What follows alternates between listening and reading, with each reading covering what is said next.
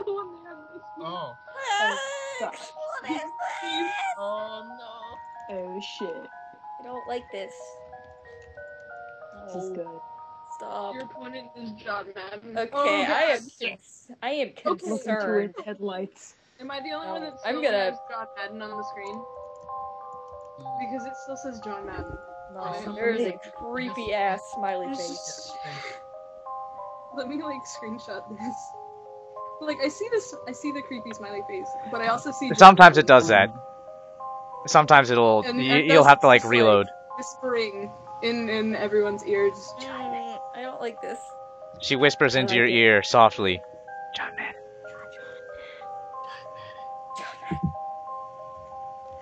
I feel really bad because I was the John Madden. Nice. There you I was go. the erect Happy penis. It's to be- okay. Oh my god. T-Rex This was penis. most of the text that was being put into that. Sorry. All of the text that wasn't the original John Madden. Yeah, all the really offensive things, those were me. Excellent. Oh my god. Alright, you ready for this, Taco? No, but let's go ahead and get started anyway. Fuck, I'm ready. Alright, that music was only meant for an intro, so go away, music. You're creeping me out now. Oh, I didn't even hear it. It's just an infinite loop. Oh, well, if you didn't hear it, I'll just so turn it up. happy. I'm just gonna leave this John Madden on my screen. It'll be a nice. It's not that bad, but it probably would get scary after a while. Alright, so, let me go over this again.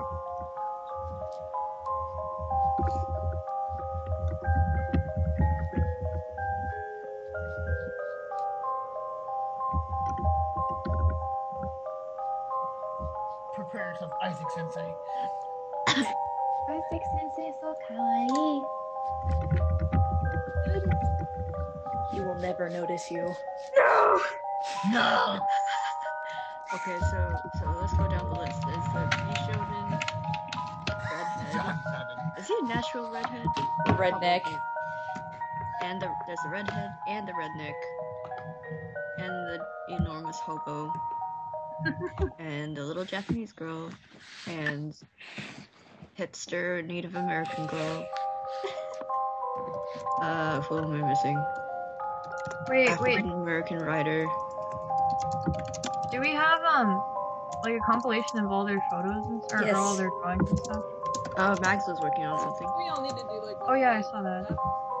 Oh. Max, shit, you should let me see it. I never got to see the rest. Yeah, really. Impress me.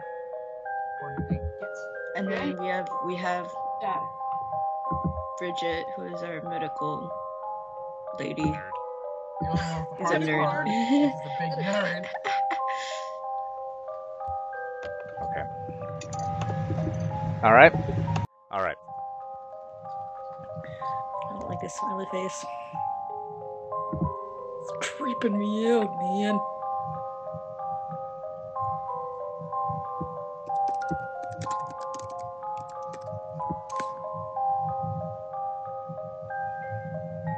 Isaac, your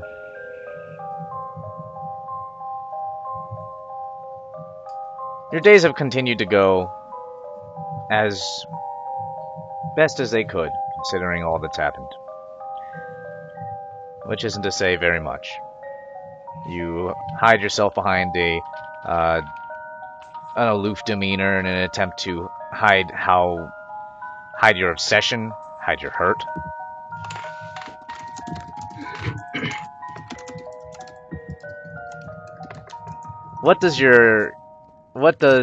He teaches English literature. Okay. Mm-hmm.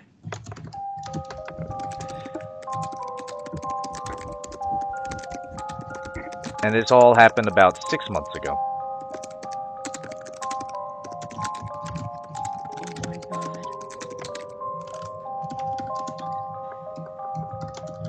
Another day, you're sitting around grading papers. Nothing out of the ordinary.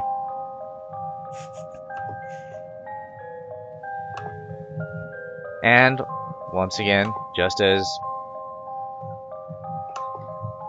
normal as everything else is. You finished grading the papers fairly early. You kind of just figured, whatever, who cares? Not a big deal. This looks kind of like an A, this looks kind of like a B, whatever, man. Pretty much.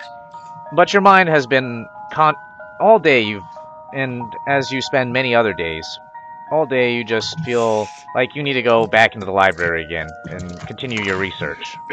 You pretty much have started living there at this point. In an attempt to figure out what happened. And every single time you think about it, you're dragged back into the horrible scene. As you walked into your home, it was the night of your anniversary. Oh. You came back holding a bouquet of flowers for your wife, for your beautiful wife. Oh. And when you walked in, you saw her on the bed, in a room coated in red.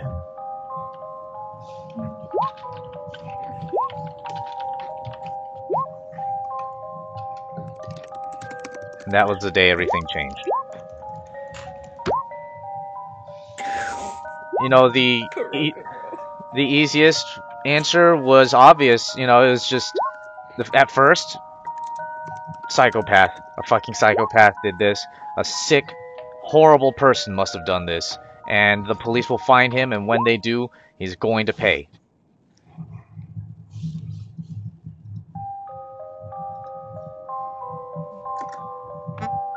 But they never came back with evidence. They never could find anything. In fact, the only one that had any motive or any evidence against them was you.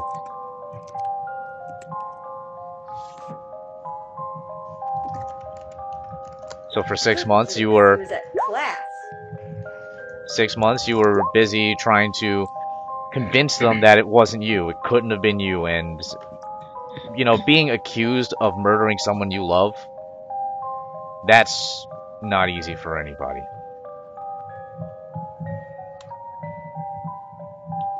But you somehow made it through, and you tried to piece your life back together for 6 months.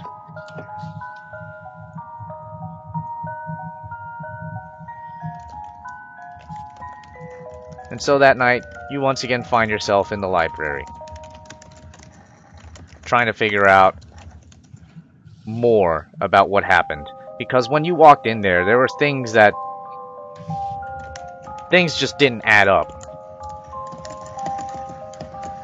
Why would they kill her like that? Why would anyone want to kill her? What did she do to anybody that deserved this?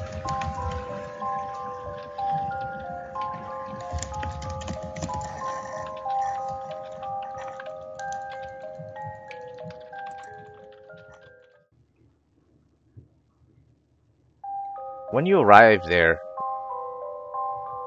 it didn't add up. And over the course of the next few months, you really sat down and tried to think about what happened. Because the first thing you heard when you walked into your house was the sound of wind coming from inside your house. The sound of rustling leaves. And when you walked upstairs, you saw there were strange things in the room. And at the time, you were just so shocked that this happened to your wife that you didn't really think too much about it. About any of the small things that were around. And the police clearly didn't make any effort to try and figure it out. Like why there were sticks and stones in your wife's body. What? Her body was cut open. And inside, someone had put sticks and stones. It's fucking God. shit, son.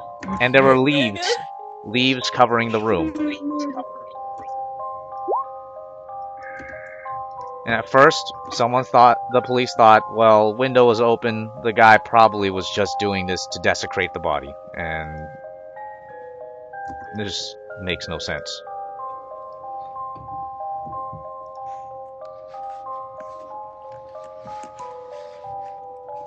And so you began to spend a lot of time in the library trying to make sense of what these sticks and stones might signify. Maybe that could be a clue to help the police find this murderer and put them down. Yet when you started looking into it, you began to find more information that just made more questions than answers. You began to learn of these things called fairies. And that sometimes when a fairy wants to take someone away, they don't like having people come after them. And so what they do is they make a clone, a doppelganger, made of sticks and stones, filled with leaves and dreams of times that would never have happened. And they say that these doppelgangers can live just like a normal human. They can feel sorrow, they can feel happiness, they can feel love, they can have children, just like everybody else. No one would know.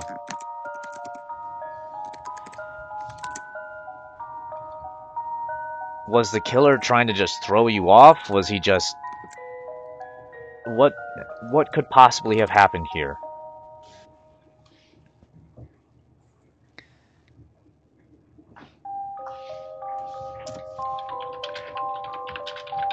The more questions you ask, the deeper you go into it, until lately you just stopped going back home. You've just spent all your time in the library reading more and more of legends and fairy tales and trying to piece together what you can. You have a section of the library cordoned off just for you, where you busily scribble every night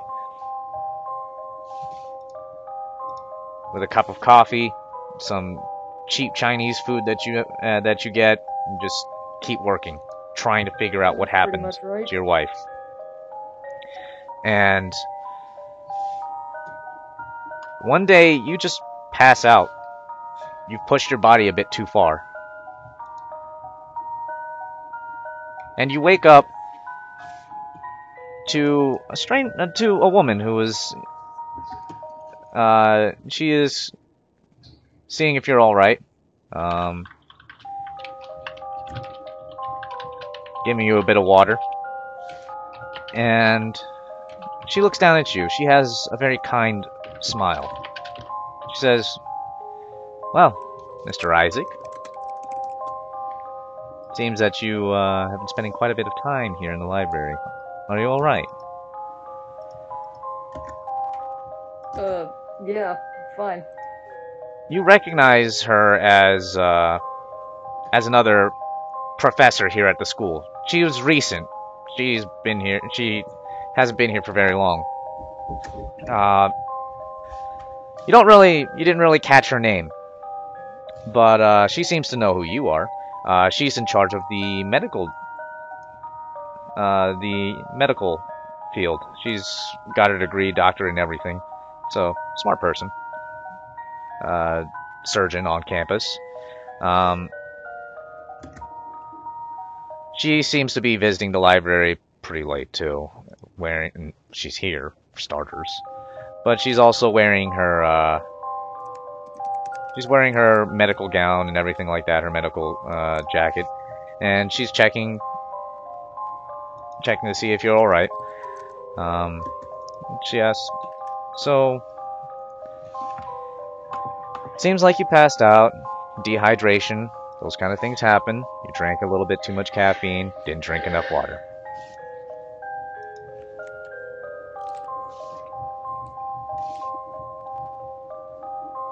And while she was waiting for you to wake up, it seems like she's been sitting in your chair, going through some of your books. "So, I see you've taken a recent interest in fairies."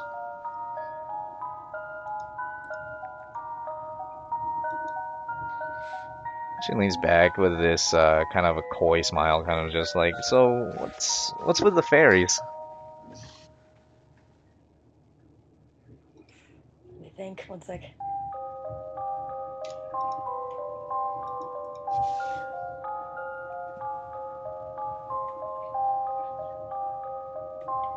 Probably close all the books and say it's for he's studying up for a book he's been reading, a literature book, and it involves fairies. And he was trying to get more background information on them to better understand the book. Oh, that's interesting. So, did you find anything in particular? I'd like to know more.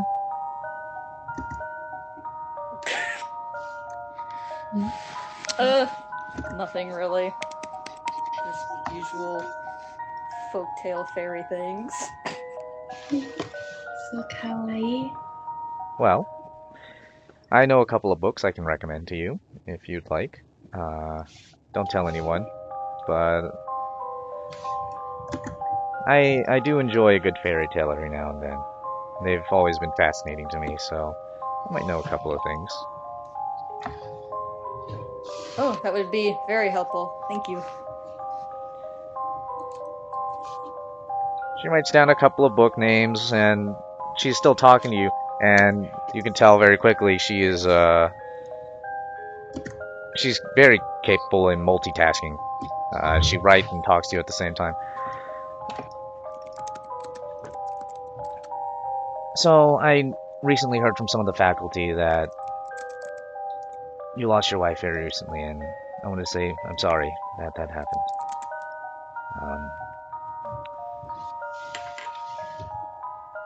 I'm glad that you managed to find something to help take your mind off of it, and I hope that you'll be able to recover. And if there's anything I don't know, maybe you want to talk about anything, I'm fine. you can always. I'd rather not talk about anything. I understand. I don't want to pressure you.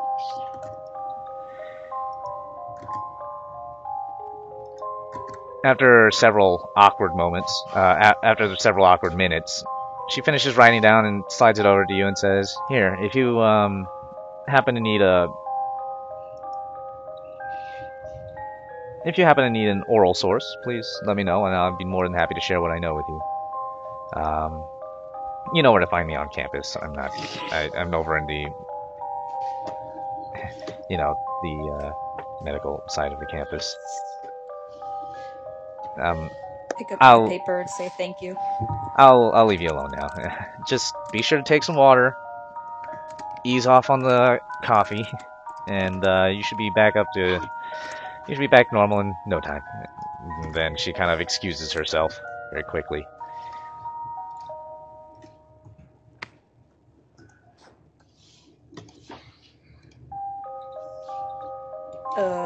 Look at the paper, see what she suggested.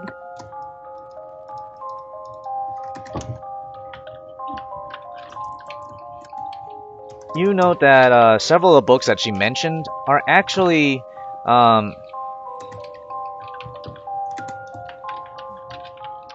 you go in, you take a look at the roster, check on the computer and see whether or not these books are here.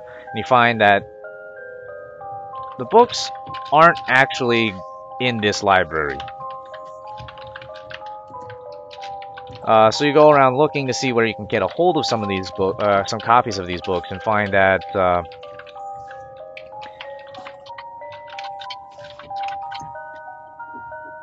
one of the books, there's only one copy in the world. Where is I mean, it? the other books you find, and they pretty much have the same information. Like you go through, take a look, and say, and you see that, oh, okay, great. Some of these I already know. But the other one is owned by one person in particular, a woman by the name of Jennifer Descartes.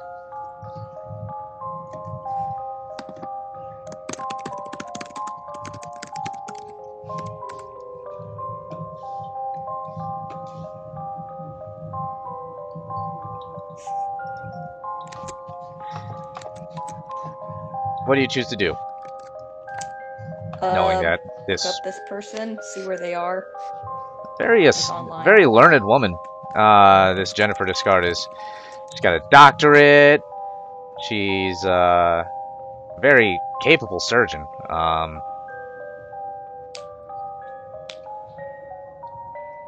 And also teaching at the same school you are. Really now? What a coinky dink.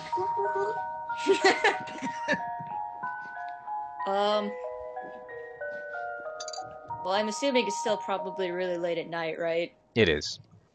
Okay. So then, he would probably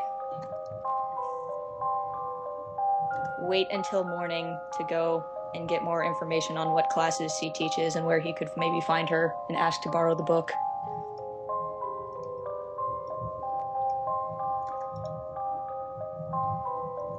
Go back in to the- his study area and lie down and fall asleep.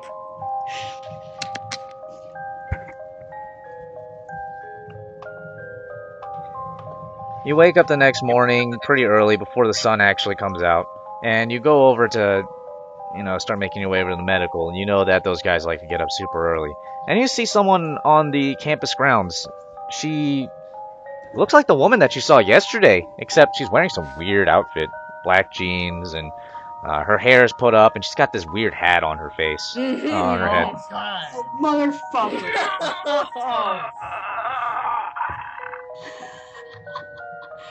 She's sitting next to next to the tree, except she's facing towards the tree and holding a book in her hands.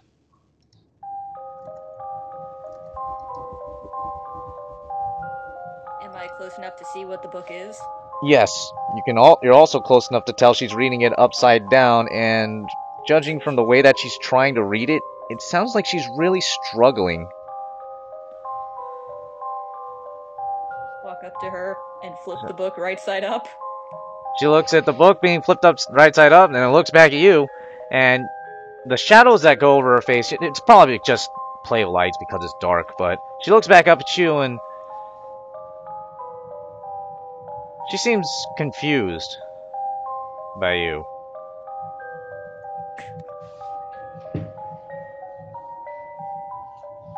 And then she seems to get upset about something and picks up the book and runs off. Whatever. Walk away. Back to the medical building. Once you get there, you go looking for Jennifer Descartes, and you find that Dr. Descartes is busy seeing a patient right now, but if you wait for a little bit, she might be able to make some time to talk to you. Yeah, if the wait's not that long, go ahead and wait for her. You see that strange person that you saw out in the yard come. She's now at the front desk, and she is pestering the receptionist, who says, "Dr. Descartes will see you now. Please go into the office." And she eventually makes her way into Dr. Descartes' office. She said that to the other woman, right? The receptionist said that to the strange woman with the hat. Okay. And she goes over, and as she saunters by, she seems to notice you, but she looks at your feet and scurries into the office, holding that book that she had in her hand. You realize that it's a children's book to learn how to read.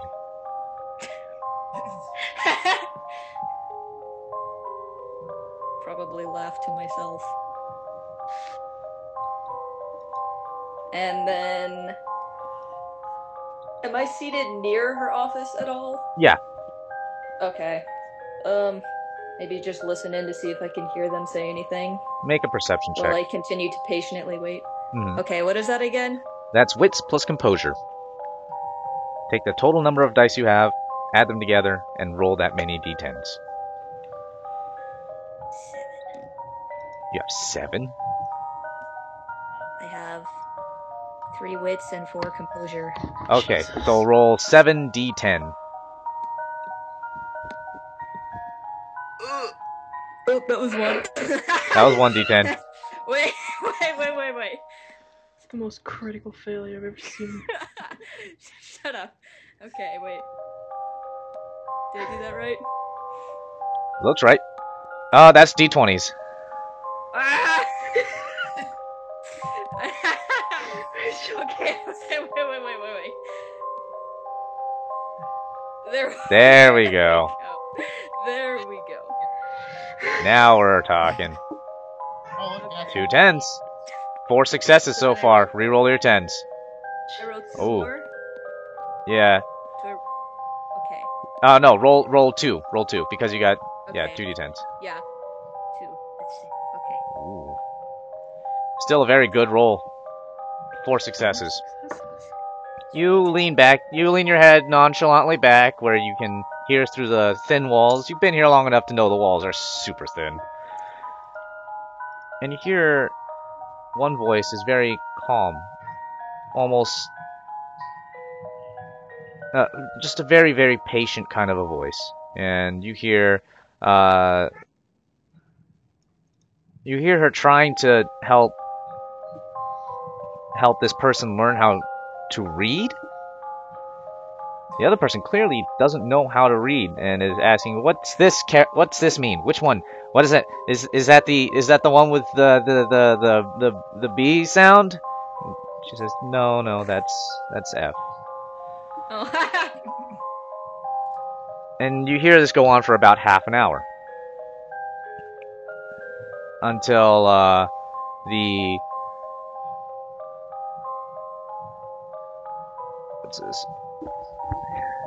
until the doctor finally cracks open her door and says, "Mr. Isaac, if you would please step inside." Get up and go in her office. As you step into the office, it's the woman you saw yesterday, the one who helped you. She turns around and says, "Oh, well. Did you get a chance to take a look at the sources that I recommended?" Wait, the Jennifer lady is the woman who came to visit me? That's her. You never did ask her name. Oh, ho ho. You also realize that the odd woman with the hat, she never left the room, but she's not in here. Ooh. And she looks exactly like Jennifer. If Jennifer had her hair up and were wearing more a less doctorly outfit. But there were 2 people. We heard 2 people. But they sounded exactly alike. Oh, okay.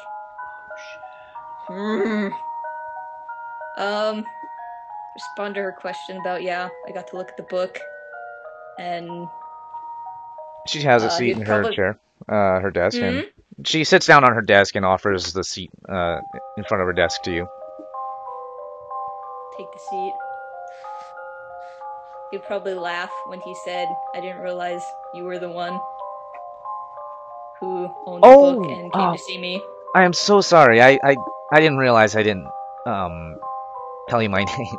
Well, I'm sorry. I'm a bit, as you can probably tell, I'm not super good with dealing with people. I'm more used to, surgery type stuff, cutting.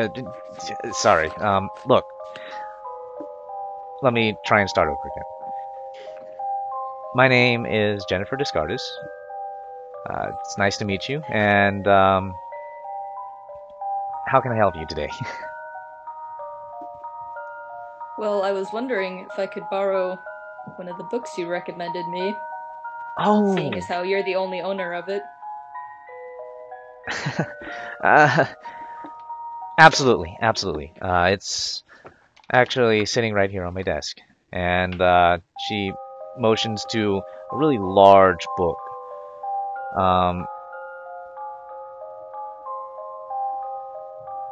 The book itself seems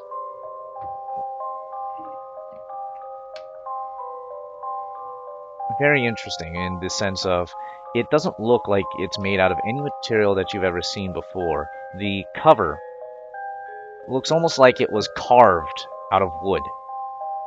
The pages,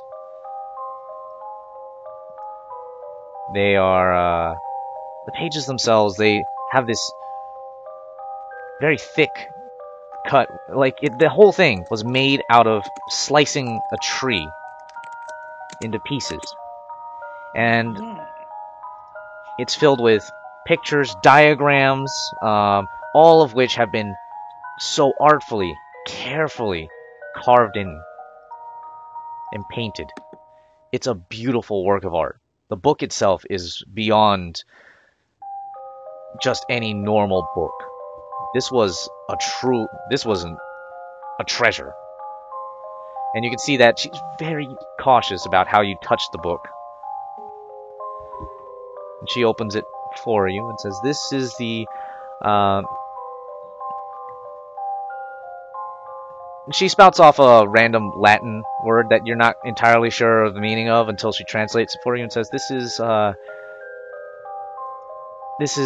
Fey codex, so to speak. I'm not sure how much help it can be to you, but you're free to read through it as long as you're very careful with it. Once again, it is one of a kind. There is no other book on the planet that is quite like this.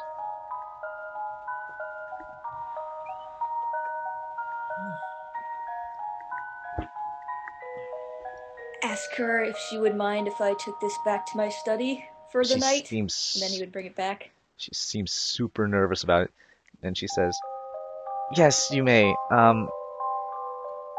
but if you'll do me one big favor, if I could, be there to make sure that the book is taken, to make sure that the book is taken. It's not that I don't trust you, I'm not implying that at all, it's just, I'm very nervous about what happens to this book. Sure, I don't see a problem with that. Great, and then she goes in and punches in her intercom and says, I'll be taking the day off. If any of the students come by, please redirect them to this doctor over there. And she takes care of her business and then says, alright, let's go to the library then. Did you happen to get anything to eat before you got here? And after that, you guys both, make small talk, you make your way over to the library, get some lunch on the way over. And when you get to the library, make another perception check. Okay.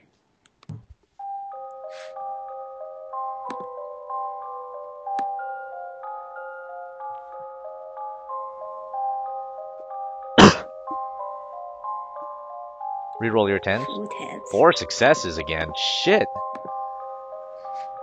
Holla holla. Get dice. I don't know. Yeah. 5 successes. Epic success. That constitutes a critical success. Yeah, baby. You've known for the longest time, like, you notice that the way that she holds it, she's so particular about holding it. She's nervous. As you look at her and, the more you talk to her, the more of that odd woman with the hat you kind of see. You also notice in her pocket, doctor's gowns have enormous pockets if you haven't seen them before. Yeah. But you notice as you're walking by, and you kind of glance over and see something in her pocket, you notice that there's the back of a black hat sitting in her pocket, which she calmly puts her hand into her pocket and pushes down before you could really take a good look at it. If you weren't as perceptive as you were, you would not have noticed it. But I am perceptive. You are very perceptive, and you spotted it right away. You're so freaking lazy. Just say, just go on quietly, normally. Don't say anything about it yet. You get to the library, and she leaves the book with you and says, "All right, I'll be right back for a moment, but please feel free to take a look at it. Just remember, I know I've said this so many times, but just please be careful with it." And then she goes off. Okay, let's crack this bad boy open. But very carefully. You open the first page, and you're not quite sure why she kept saying, "Be careful with this book." This book was built to take punishment. The pages themselves look like they, once again, are carved from wood in a way that's... They carved the wood so thin that it could almost be mistaken for paper. Inside this book, you see pictures. There are a lot of pictures of all kinds of fantastic creatures that you've never seen before. None of the other books even come close to what the wealth of knowledge that is in this book. But the problem is, there's a lot of words that you can't read. Like just another language, or? It's an entirely different language. It may even be encoded. Well, if I can't read it, I guess just keep flipping through the pages and looking at the pictures. You see what looks like a diagram of the human body, but if it were made with sticks and stones. Fucking shit. Jesus fucking Christ. You see the method and technique for how a person is essentially made from all of this. How they gather up a cloth bag, draw two circles for an eye, a smile for a mouth, put it on top of a skeleton made of sticks. Then they take a big bag and put a lot of rocks inside and leaves, and they close it and sew it up. And then they sneak in and they take the child. You see something that looks like a goblin come up and take a child and then put the little mannequin inside. And then with a single breath, the mannequin can be turned into a child that looks just like the one he has. And then he crawls back under the bed. You see it, That would probably start to piss him off, just like looking at that. He'd probably get really angry and upset by those pictures. And then wait for the chick to get back, or Jennifer to get back before asking her, "What is this?" At this point, Jennifer does come back. She's carrying some glasses of water. She walks in and says, "Oh, have you found anything interesting?" She sets the glass in front of you.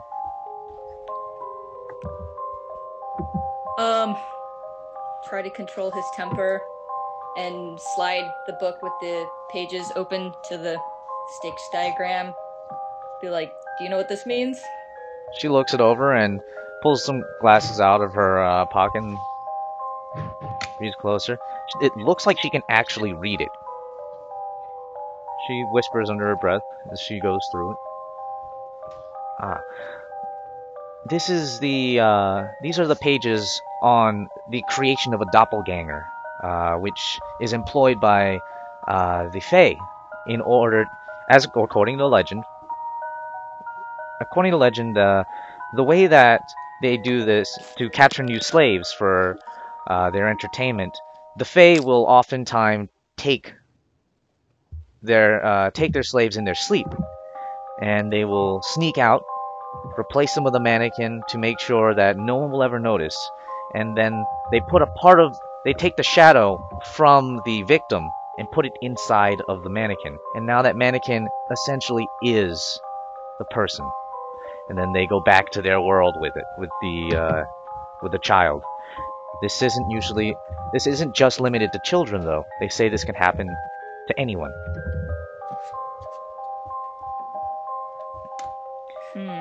And they say that when what they call a fetch, they call these fetches. When a fetch dies, they turn into sticks and stones again. The magic is dissipated. You all I need you to make a wits and empathy check. Wits and empathy? Yes. I have 0 in empathy, so. Wait, how much do you have in wits?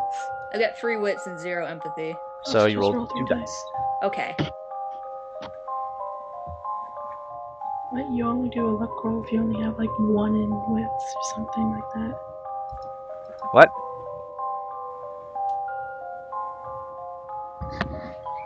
Alright. No, I was just explaining to her like 6, 6, and 3.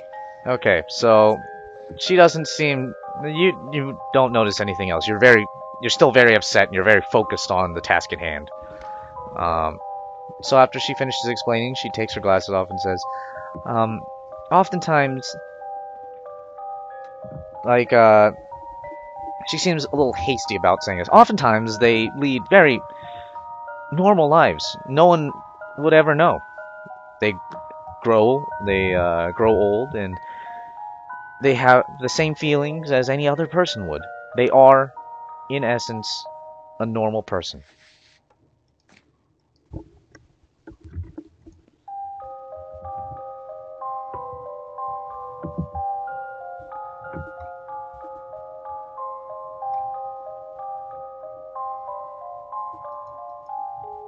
What do you choose to do? Taco.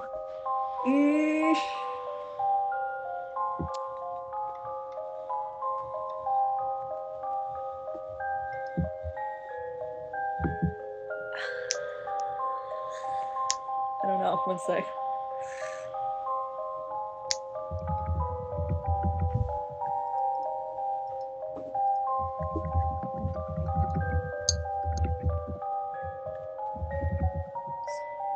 I'm gonna sniff at this Scotch whiskey.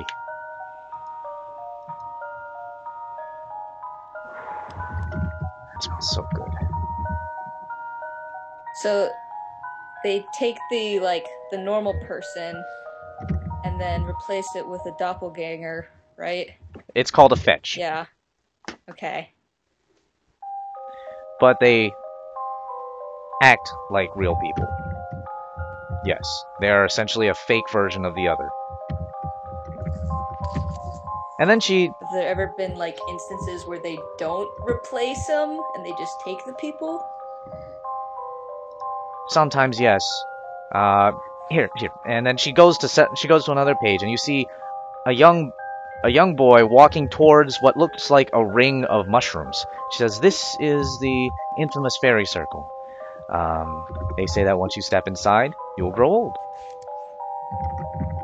But what this book shows and says is that once you step inside the fairy circle, you are essentially enacting a contract with the Fae, which allows them to take you, and they bring you to the other side. The person disappears entirely from the world, but they will reappear again. When that may happen, no one knows. But the book does say that there have been occurrences in which a young boy will step into the fairy circle and reappear 10 days later, an old man coming out and speaking to his parents as if he hadn't seen them for a very long time.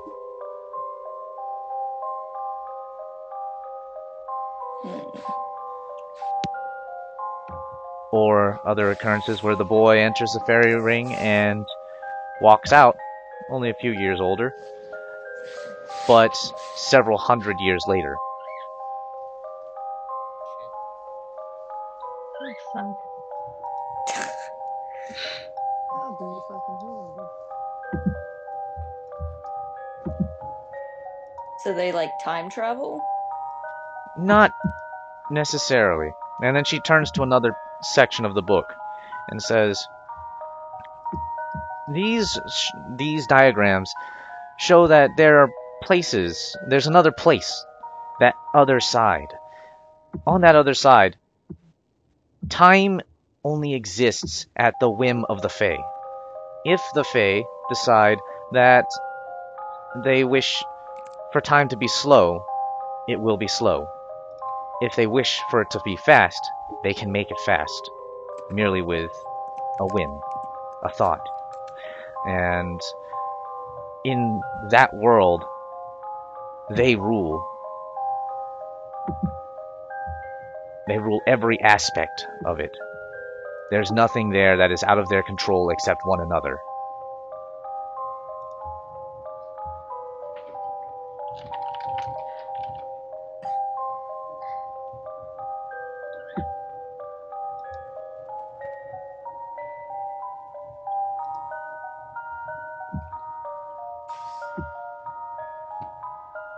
Any other questions? Are there different types of fays or fairies? There are very many kinds. And then she goes into the, essentially the bestiary, and says, the lowest of the rungs are the changelings. They are children who once were human. Children, people, who were taken away by the Fae for their amusement, for whatever fancy that they had at the time. And they take them into the hedge, and when they begin eating the food, or they stay there for too long, they begin to morph into something that's like a Fae, but not entirely. They're at a crossroads of being a human and a fairy. And they don't seem to fit on either side. Just above them are the goblins. Creatures born of the Fae, but they're not of very much power. They're clever, they're usually monsters of some sort, and they can be, well, many things. Everything from, the goblins seem to classify as everything from the fabled troll that lives under the bridge to shoe gnomes. Troll 2. God damn, they're eating her. They're gonna eat me. And then above them are the gentry. They are the true Fae, the most powerful beings that reign in the city of Arcadia.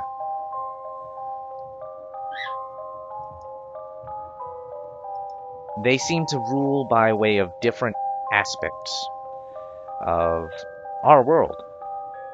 For example, this is a picture of the Lord of Trees, and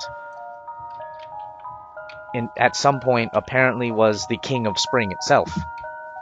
And you see this large, gaunt figure made of twisting barbed thorn, and the head looks like that of an old man with a beard. A beard made of vines and ivy, except the top of his head is separated from his jawline and held together at the front by what would have been his mustache and teeth, except those are replaced with vines. And it just shows him standing there and speaking to something as a tree grows out, as in his what looks to be a castle made of trees. And then she says, the gentry appear to be very powerful beings that can do numerous things, but they abide by rules, and once again, it is under their whim and their fancy. If they find something interesting, they usually will take it by force, simply because they can, as they believe it is their right to have anything that they want.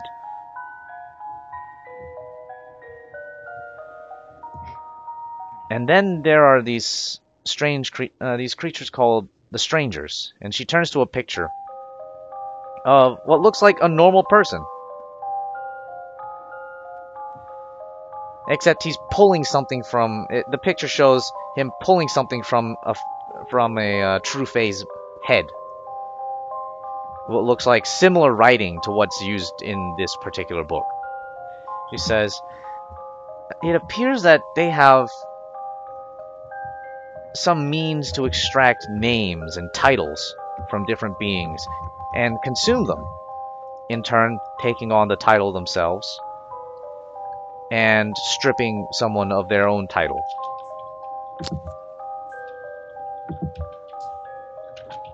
And she goes on. She seems to be totally geeking out over the whole thing, because apparently she doesn't talk to many people about this stuff, and I mean, after all, she's a doctor. She's not supposed to be interested in fairies. Why would she do that? That's just silly. But she's very informative. She seems to be able to read the book, or at least is a very good actor and can make up stuff. Ask her where she learned to read this language. She kind of nervously looks to the side and says, well, like I said, I always was fascinated with this kind of stuff, and for some reason it just makes sense. It's like, for me, when I read this book, it's just natural to know what the words mean. I don't know why, but they are.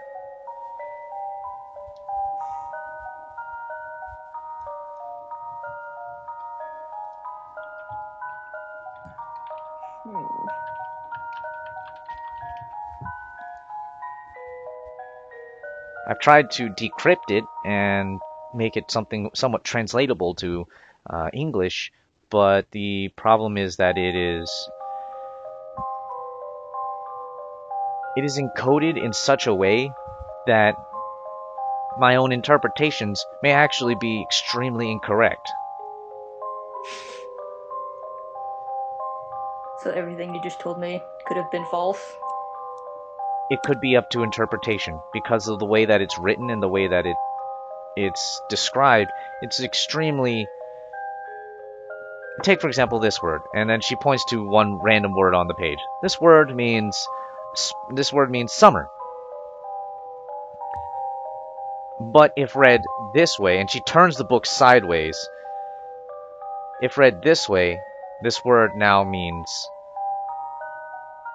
earth. She turns it upside down.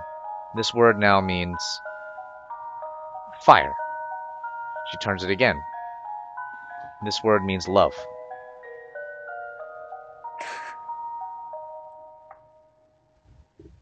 It's very unusually encrypted. I've read it in as many ways as I could possibly understand, and I've only learned to garner maybe a small fraction of what really is in this book. She takes a mirror out and puts it on top of the word. It says, now this word means sun. Freaking ridiculous. It's like trying to learn Japanese. And this is with every single word in this book. Jesus fucking Christ. And once again, I don't know why I can read it. It just makes sense. When I saw it, I knew I had to have it. Like it was meant for me.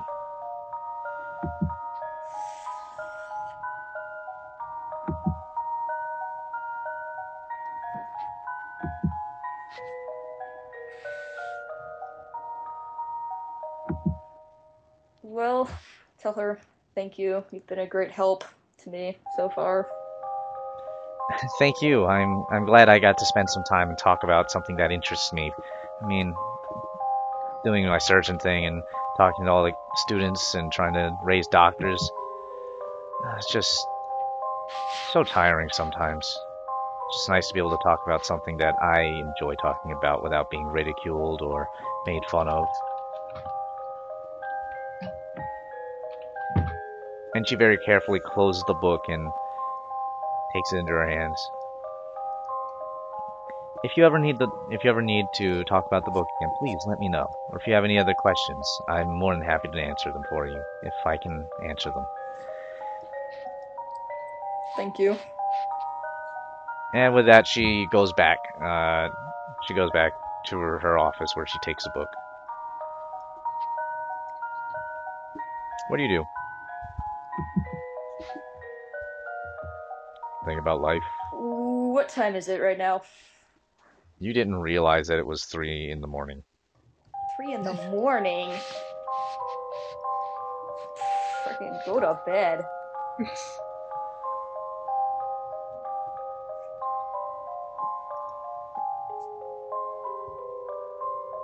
But Yeah, he would probably, as soon as he realized that, he'd be really tired. Pass out. And You then wake up the next be day. there. You wake up the next day, and then you you look at the time and realize, shit, I'm supposed to be in class. Fuck. You get up and you make your way over Get there. over there. You make your way into the class and you look around in the auditorium and find that no one's there.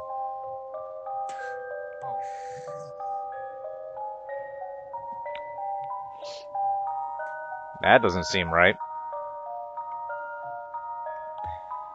And then you see the janitor walk in. Good old Paco. Paco. You have gotten very acquainted with Paco, as he has been there in all the nights that you've spent. Yeah, man, In Paco's all the nights that you've pretty spent here, tight. because you didn't want to go home. You were here, and Paco was there too. He didn't ever ask questions. He doesn't even fucking speak English. Que pasa? But Paco's always been there. Paco's been there. He's that wordless friend that you didn't need to explain anything to. Except Paco today kind of looks at you confused, and he points at the calendar and shows that it's Saturday. No one's gonna be here. Oh, Isaac, you silly. He just laughs and continues cleaning. Well, I'd probably go home then, since no class. No class. Whoop whoop. You start to cross the campus when you see when you see Jennifer again, but she's back in that hat and with her hair up, wearing this odd outfit. Very different considering that she's always you've seen her now in one of two ways, either wearing the hat or wearing her medical outfit. And she seems to be sitting down near that same spot, near the same area. She's just kind of trying to read that same book again. Except she's reading it kind of sideways. Oh, Jennifer. Well, since he probably feels more acquainted with her now, he would walk up and try to talk to her and be like, "What's up with the outfit?" She looks up at you.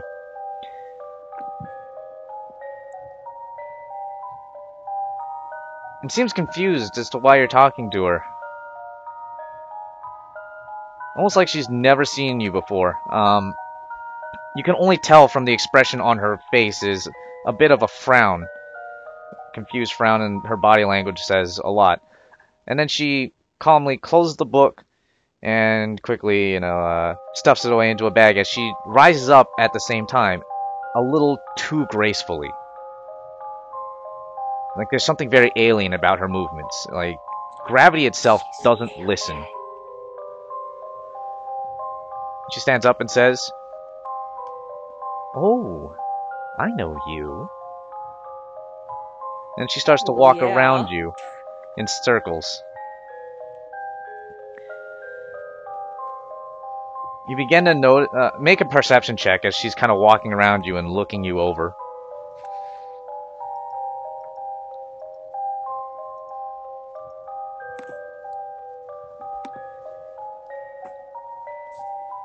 Let's hope it's not too high.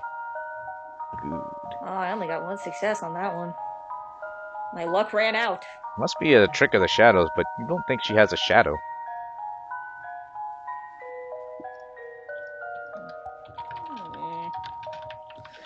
She walks around you for a bit, and then she stops finally in front of you, puts her hands on her hips, and says... She puffs her chest up a bit, says, "I didn't do it." Didn't do what? I didn't do the thing. And what thing would that be? The thing that you've been in that library for the past 6 months. But I know who did it. Uh-oh. Alright, Shh. who did Can't it? tell. If I do, I'll be in trouble. And then she saunters off.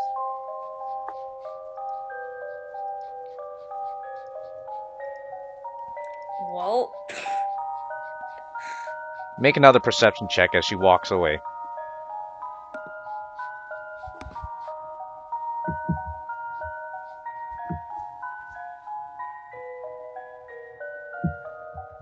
Ooh, reroll that 10.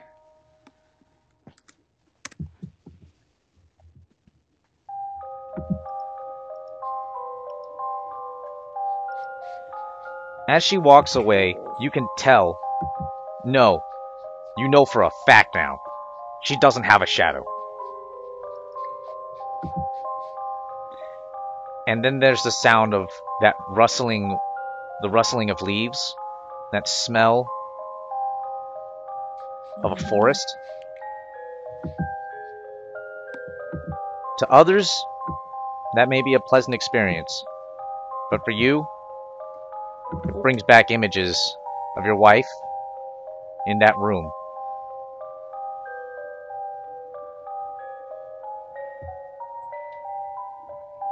Oh god. Let's see.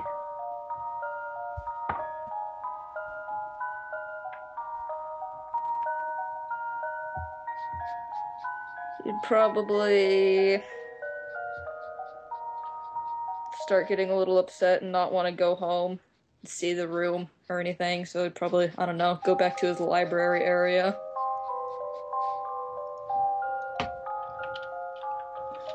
As you walk into the library, you hear someone walking around, and you see Jennifer in her medical outfit.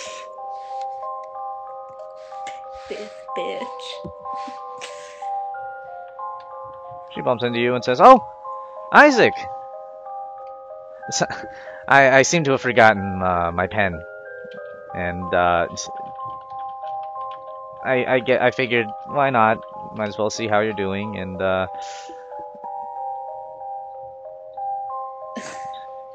she's really awkward. You'd probably be like, "Is this the game to you? Do you think this is funny?" What? I just saw you outside. What do you mean? I didn't see you. I've been in here for the last 30 minutes looking for you. Make a perception check.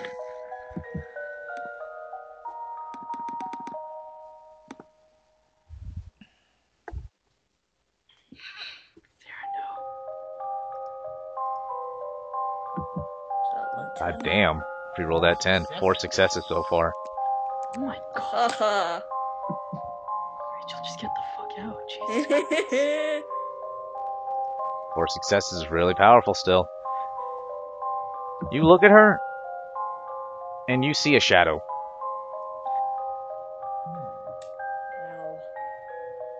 Because of your success, though, you're able to note that the shadows around where her ears are, they extend out almost in an elf-like manner. And it looks like she has a tail in her shadow that moves around. That winds like a serpent. And then you blink, and it's gone.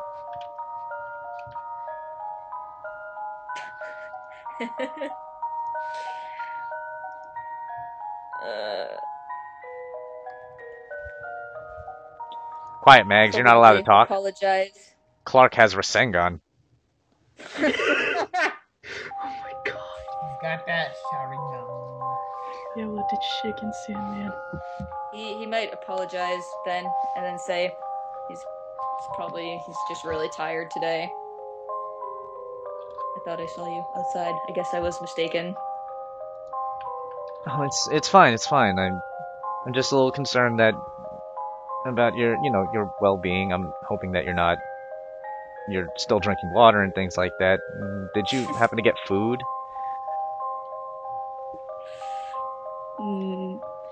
No, I think you should get some food.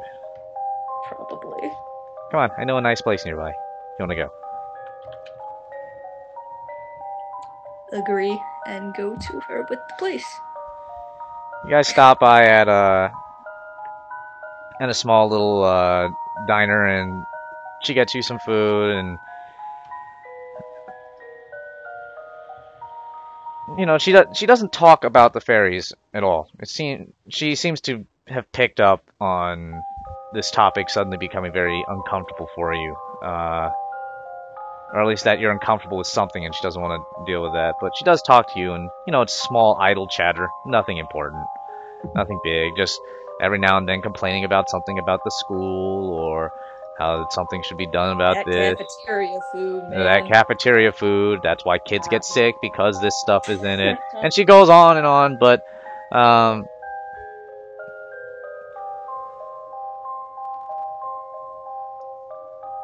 every now and again, you see and you feel like her shadow switches for a little bit. And you can see those two glowing eyes. You can just see two glowing eyes in the shadows, looking at you. There's eyes in the shadow.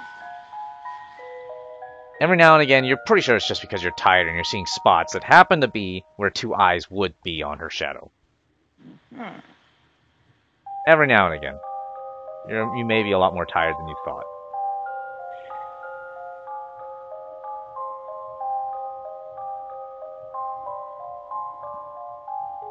Just keep ignoring it. It's probably just tired.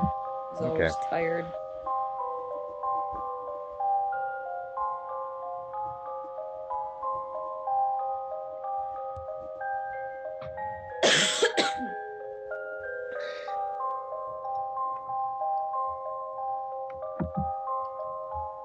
At this point, she says, "Alright, I should probably leave you alone now. I just want to make sure you got some food and you're gonna be okay. I'm gonna go ahead and head home now, so I'll talk to you some other time, maybe." Thanks for lunch. See you later. See you later, Isaac. And she heads out.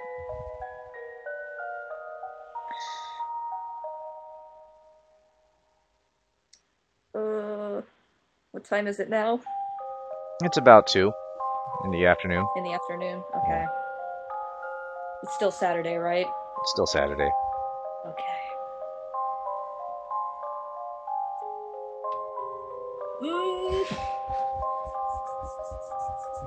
I don't know. Head back to the library again, since you were going there in the first place, and then you went out to eat, and so now you'll go back, I guess, since you never made it there. Alright, you make your way into the library, and you notice that all the books are gone that you gathered up. Your notes are still there, but all the books are gone. You know you told the librarians not to mess with the books. Oh, bitch. Go back and try to find everything again on the shelves. Takes you about 3 hours, but you eventually find them. Except there's a small mannequin on your desk. Son of a bitch. It's small. Perception check on the mannequin? Yeah. Yeah, let's do that.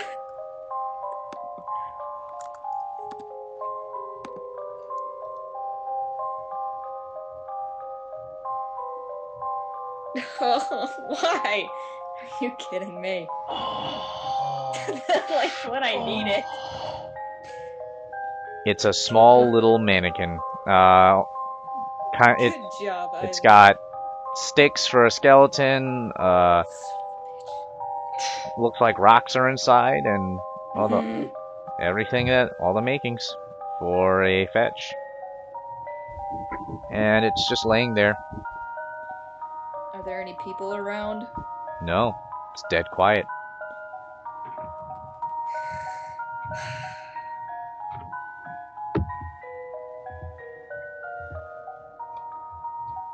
Man,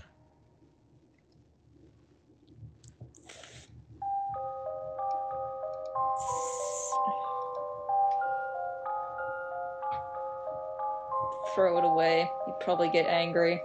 Throw it away.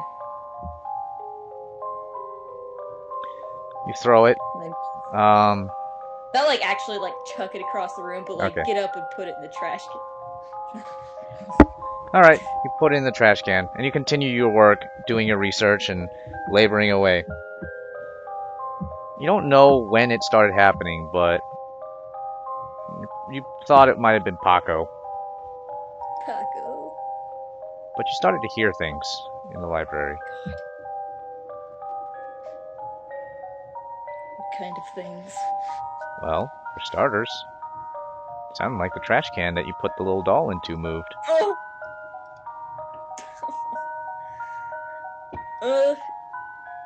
Ignore it the first time and keep working.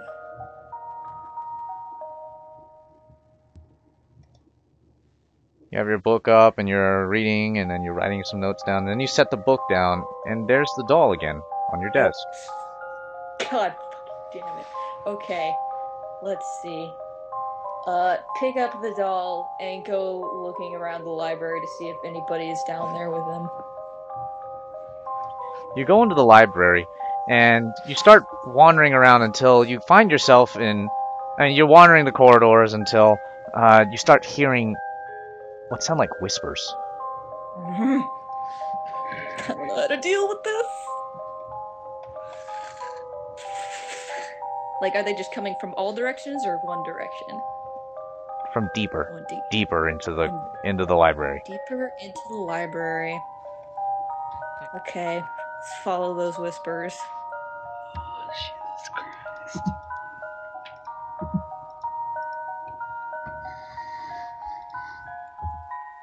You find yourself standing in front of... You get to a spot where you've reached the end of the hallway. You're at a dead end. Except, there's a door here. You've been here for 2 years, and you spent the last 6 months living in this library. But you've never seen this door before. It's very ornate. The architecture doesn't match. The door itself looks like it was carved of some strange wood. It's got a slightly green tint to it.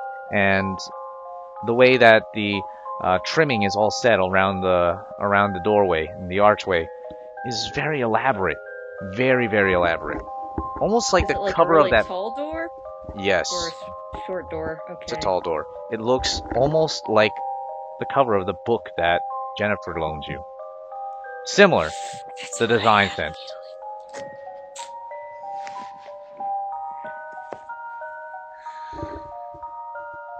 And there's still nobody around? No one around. Except the whispers are coming from this door. Oh no, man.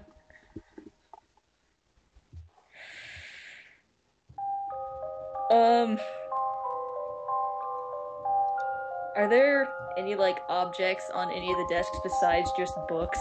Like, something I could pick up? There's a vase. Vase. Let's... How big is the vase? Big enough for you to hold in 2 hands and 2 hands. maybe smash it over someone's head. You don't know. It's too big of a vase.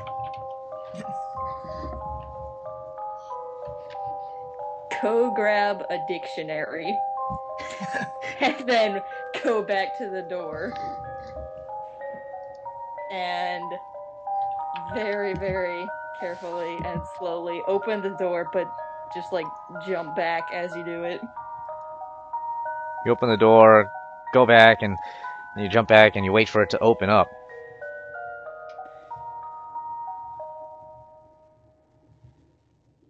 And then you just hear the voices on the other side shushing each other. Shh.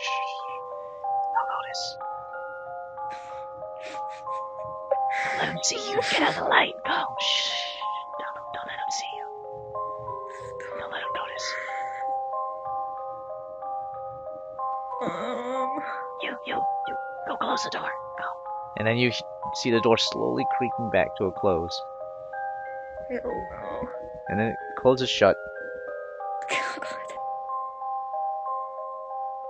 And then you just hear the whispers again. They're just talking to each other. But you can't tell what they're saying now.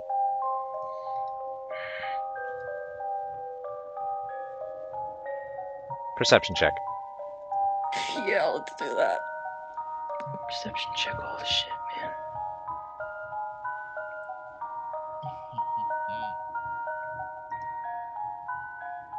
Two 8s. You hear the sound of some of the books being nudged around. And you notice a book drop down next to your foot.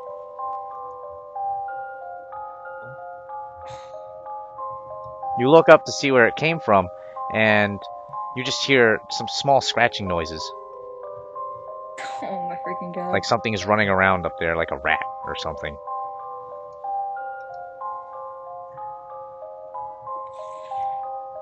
And all you hear I is, think it... you missed! You missed! Stupid! Oh my god. Stupid! How did you miss? You know, I think at this point he would probably back out of there. Just like go back to his workstation, close everything, and You begin to try and leave the corridor, and you turn where you should have been able to see where your desk is, only to find that you're standing in front of the door again.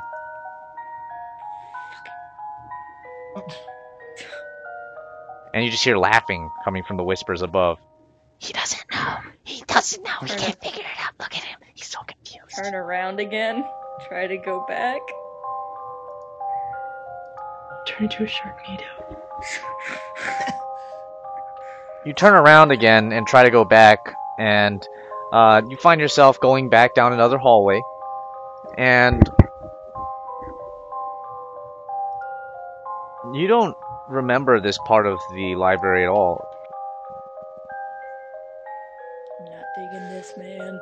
especially when you step on something that slithers back into the shelves. Okay. And you look down, and for a Oh. glimpse, it looked like there was a giant vine creeping in. Okay. Oh, Okay. no. Okay.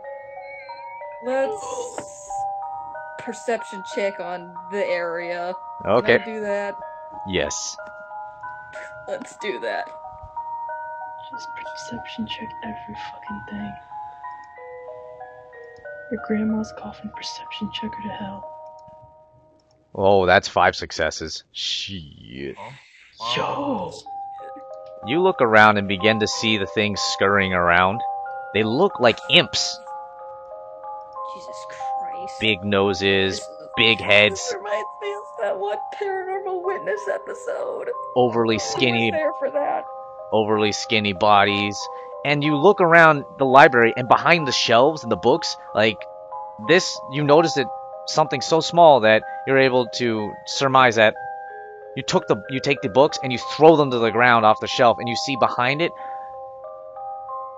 is what looks like a garden made of briar thorns. Enormous thorns that are, and you see the vines slither away from the light. Alright, where... Oh, they slithered away from the light when I pushed all the books down? When you pushed all the books down, but you're not sure if it was from hiding from the light or what. Push some more books down, see what they do. They just continue to slither around, but they're not hiding from the light. Okay. It seems they're not it seems like it's reaching around, like it's trying to get behind you without being noticed. hiding. It's trying to give you a reach around. Alright, let's... Freaking, I don't know. I would say he would probably just, like, start trying to get out of there, but he doesn't know... I don't know where he would go, because... You turn around and see that the last of, like, you see one book kind of sliding on the ground that you knocked over. It's sliding underneath your legs. And when you turn around to look, you see it rattling its way up to the bookshelf like it was being carried by something invisible, and it neatly sets itself on the shelf of a bookshelf that wasn't there before. It's 2:50 in the goddamn morning. I don't need this. And you look at... You're now staring at the door again. Oh my god. And now you can hear the whispers a little more clearly, and they say, "Why does he keep doing that? Stop giving him... Just go away, go. Alright. Let him go away." At this point, he's probably beyond done with all of this bullshit. So, let's... Still got the dictionary in his hand. You still got the dictionary in your hand, and then you feel a tap on your shoulder. Oh my god. Like, turn around, please. You turn around and with the book raised over your head, and you see the strange woman without the shadow, the hat.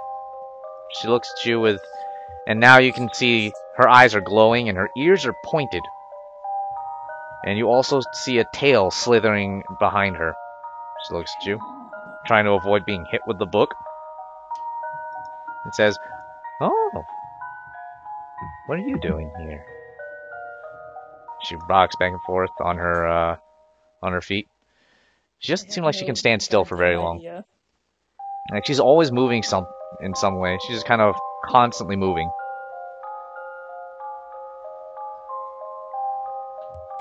Do you know what's going on here? Maybe. What's it to you? Okay. How much is that? How much is that knowledge worth?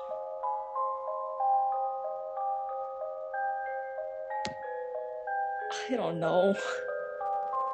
She looks up at the dictionary. Seems to frown. No. She looks over you a little bit more, and then points at your belt buckle. She says, "I want that." Oh. Why that? I want it. So now I'll trade you. Pants. I'll trade you information. I'll trade you where you... I'll tell you where you are if you give me that belt buckle. Because it's shiny. She's like a parrot. My cockatiel's attracted to shiny things. Bad touch. She wants his pants. No, she said she wanted the belt buckle, so sure. As long as his pants don't fall down. Your pants don't fall down, and she gives you back the rest of the belt. You use that to tie a knot. Cool. And she takes the belt buckle, and Senpai swag. she looks it over in the light, and then bites down on it to make sure that it's real metal. And then she puts it into her pocket and says, "You are caught in a place between our world and the hedge, a doorway. Knowledge is a hall into other worlds, and it seems that you have somehow come across knowledge, lots of it, enough to start seeing us." Us? Who is us? She points to herself and notes the ears. Us. And then she points at the books, and you see more of the little imps now crawling around, but they seem to be scared of her. They're muttering to themselves, saying, "Oh no, the stranger's here. A stranger. Don't talk to the stranger. Don't talk to the You stranger. Don't make would a deal." definitely pick up on that. You hear one of the imps say, "Don't make a deal with her. Don't make a deal with her. Don't make any deals. She could take everything from you. If you value your life, you'll leave. Go through the door. Take your pants. Go through the door.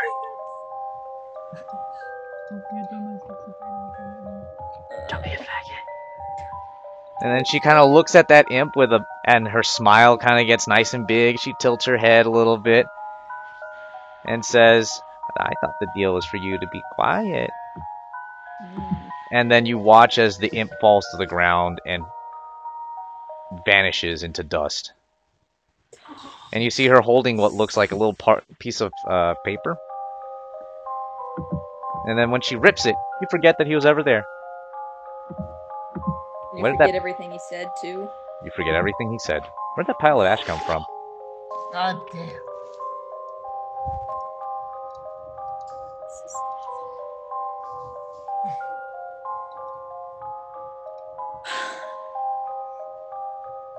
So what are you doing here? She looks you over and points at your shoelace. Oh.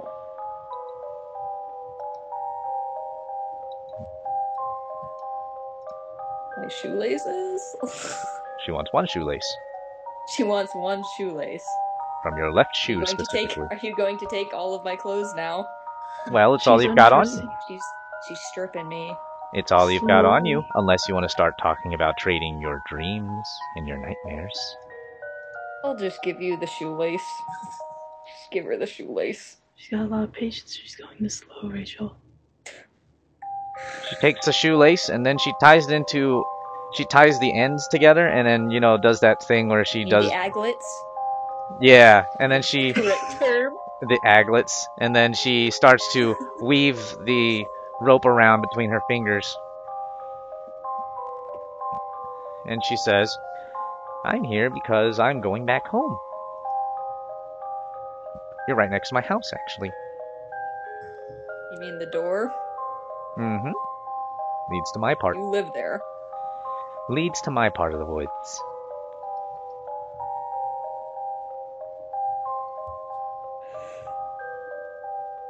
I wonder why she showed you that book. She should have known that something like this showed me would the have... book. Oh, no. So confused right now. See, you can tell because She doesn't get paid enough for this. she says, well, you can tell because I don't have my shadow. I noticed that. She has my shadow. She's my fetch. Oh my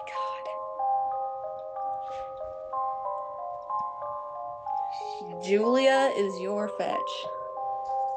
They say that when a changeling kills their fetch, they can get back their half of the soul. So you want to kill Julia? No. I like her half of the soul staying right where it is. She's led a good life. A good life for me. Why would I need to take that away from her? She's me, but not.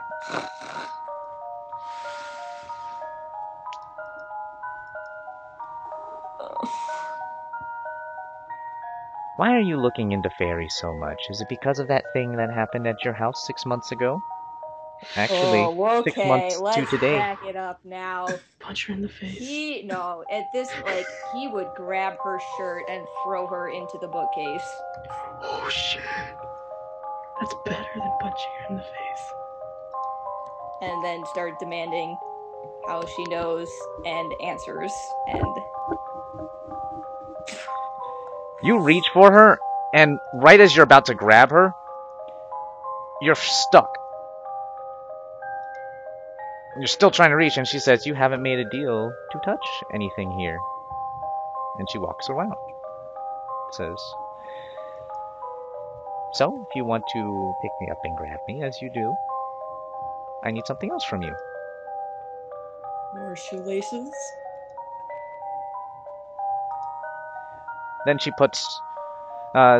you also notice she's not touching you either. She says, the contract of the hospitable host. Says that I can't harm you right now. Not when you're in my home. Not until you've breached a contract. Or until you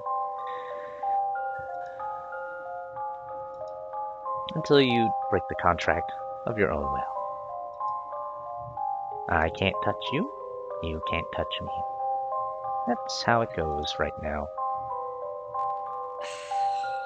This contract stuff. But, as the hospitable host, I can tell you certain things. And she paces back and forth, walking in front of you. Says, if you'll go into that door and join me in my home, because I don't like standing in this hallway, I will make an offer to you to tell you what happened and where you can find her.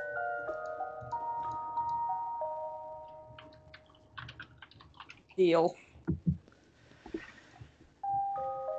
You walk Sweetie.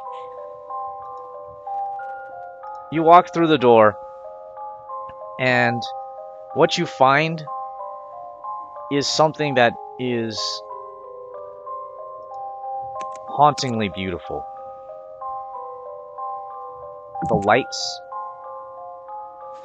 float in the air on chandeliers made of glowing flowers. Inside the flowers are what look like little fairies that flutter around, little winged pixies made of light that just dance around. You see a hallway, a grand hallway made of this green marble. You see statues of numerous kinds of people, all made of the same material. Check out the statues. You may. I will.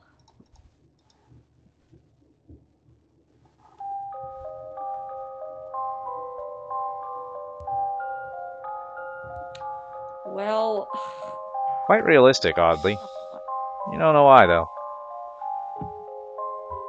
But they all seem to have the same sort of expression of despair. God. You walk in, This is headed where I think it's headed. and Oh my god. Senpai, please no.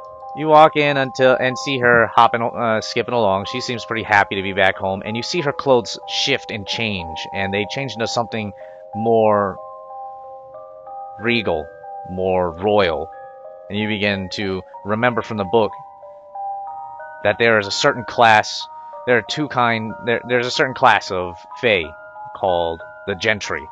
And judging from the way that her clothes are and the way that she moves, she almost becomes an embodiment of movement. With clothes made of shadows and lies. That must be some expensive fabric. Only the best. She skips along until she finally reaches her throne, and you see her take her seat.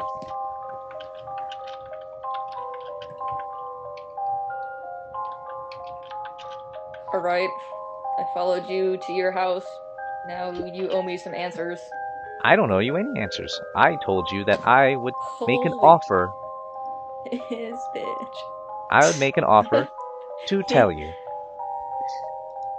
And so, my offer is 10 years of your life. 10 years. 10 years of your life, and I will tell you how to get her back.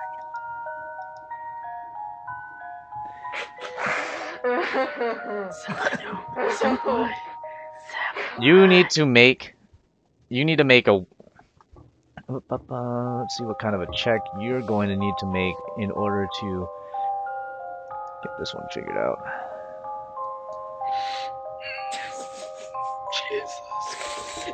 I need you to make an academics check. An academics and intelligence check.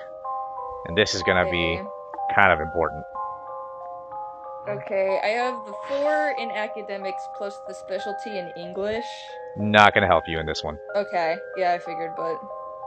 So it's academics and what? Intelligence. Academics and intelligence, you may expend willpower if necessary. That gives you 3 extra dice to roll, but you lose 1 point of willpower. I'll do that. Let's go for gold. So that'll be 1, 2, 3, 4, 5, 6. And then how much is willpower? 3. 3. 1 dot. That's gives you 9. 3 dice. That's 9 9 dice. dice total. Come Let's on. do it. Go for gold. Senpai needs a new scrunchie. Shitting me. Shitting me. Much. Done. It seems to be that when we use more dice, the chance of success fails. You feel yourself being enticed by the offer, where you kind of you immediately want to say yes. 10 years of your life to be back with a woman you love, of course, but there's a nagging feeling in the back of your head, something that's screaming at you and telling you, no, do not make that deal. don't make that deal. Like, he wouldn't, make it immediately, because he doesn't know that she can deliver or do anything anyway. I mean, she's dead. How could he bring her back? But probably You after begin that, to think of what Jennifer told you. Jennifer told you that things about the Fae, about how you deal with them, they have rules. The first being, once they make a promise, they cannot break it. It will kill them if they break that promise. That's how you destroy a Fae. But if they say something, they always have thought about this, and they will make sure that it's done. So you can always trust the promised word of a Fae. Because to break the contract is death. Or immense suffering. Suffering unfathomable by the minds of mortal men. Jesus Christ. But she would freaking sit down right now to think. she also mentioned it's not important what you make the deal about. What's really important are the questions that you answer, that you have answered. And the questions you ask make all the difference. You're playing a game with... You think dealing with lawyers are bad? If lawyers sign contracts that literally could end in death or worse, or anything that the contract says, that's what you're dealing with right now. Oh, Jesus fucking Christ.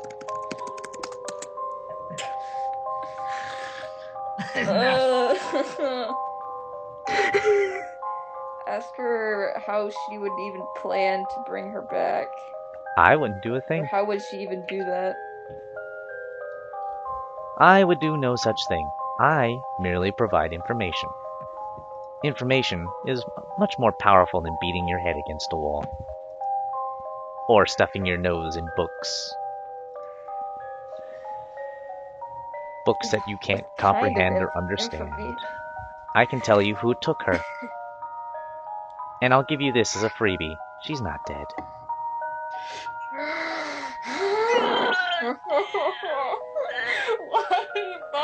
And then she stands up. As you notice, once again, she can't stand still for any given amount of time. Literally must move every single second. And she stands up, walks down the steps, and says, although I imagine in her situation she might not want to be alive. What do you mean by that? Well, you see. Oh, let me show you. And then she motions over, and you see numerous people come out from the walls. Statues? Not statues. These are people, and they look scraggly. Some of them look scared. And they look like they're... One side is all black, in black clothes. The other side is in all white. And you begin to realize that the tiles underneath your feet are the tiles to a chessboard. Oh my freaking And she says, God. you, over there. And a little servant boy walks up, 2 steps ahead. You, over there. And then the other one walks up until she eventually makes them meet. And she says, you, destroy. And you watch as he pulls out a dagger and kills the other one. Oh my God. You see, Isaac... No, that's not your name. You're not Isaac. You're something else. You see, we gentry live to be amused.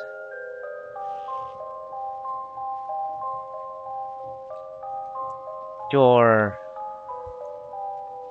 betrothed is in a situation where she is now owned by one of the gentry. I can tell you who did it and how to get there, but I can't tell you how to do it without breaking contracts of my own, you see.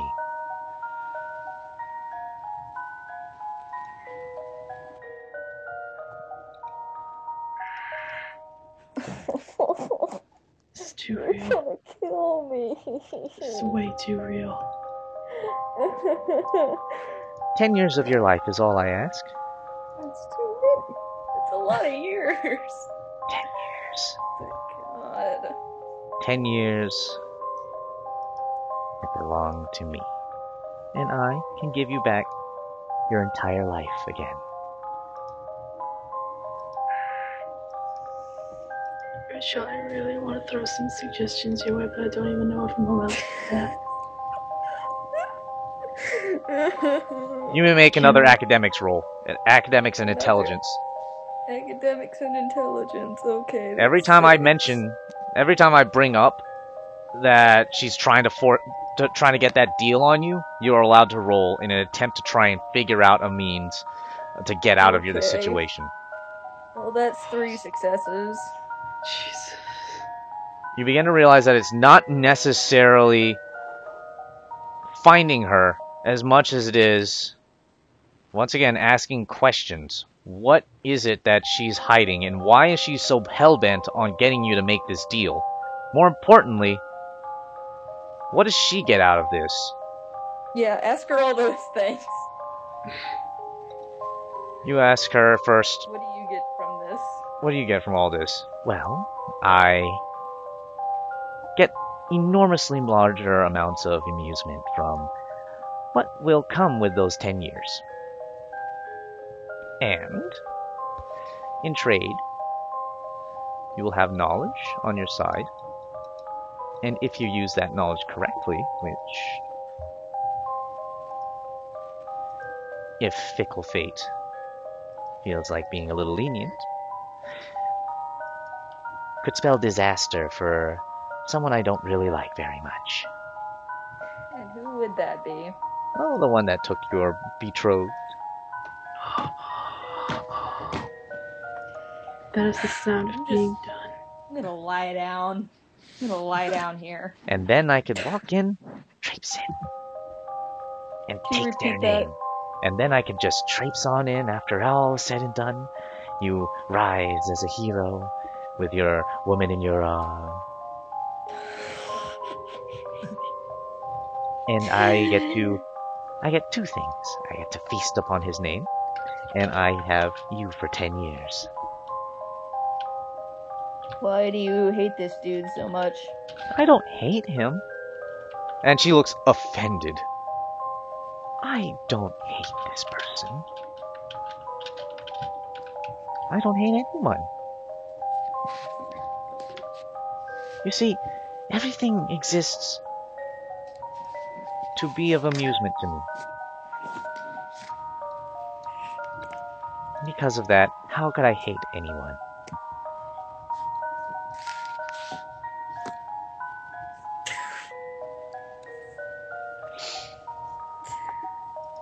"10 years. That's all it takes.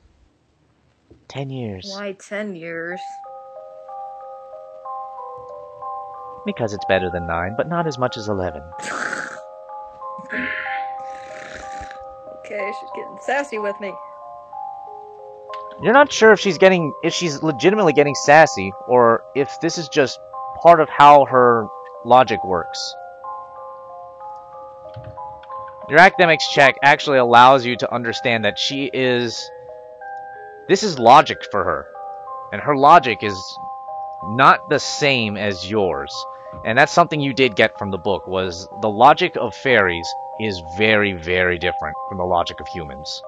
They see things differently, and because of that perception, they don't necessarily talk on the same terms. One example is, for them, when a human walks up and they see fire, it warms them. And they huddle around closer to get more warmth. To a fae, it's different. They see that fire and say, that fire has a contract with me to warm my body. I will break that contract if I stick my hand in it and violate it. And it will retaliate. So everything is a contract. Everything is a contract. There is no such thing as something that doesn't have a contract. The seasons have contracts. The reason why the seasons exist is a contract with Earth. Even the seasons are making good.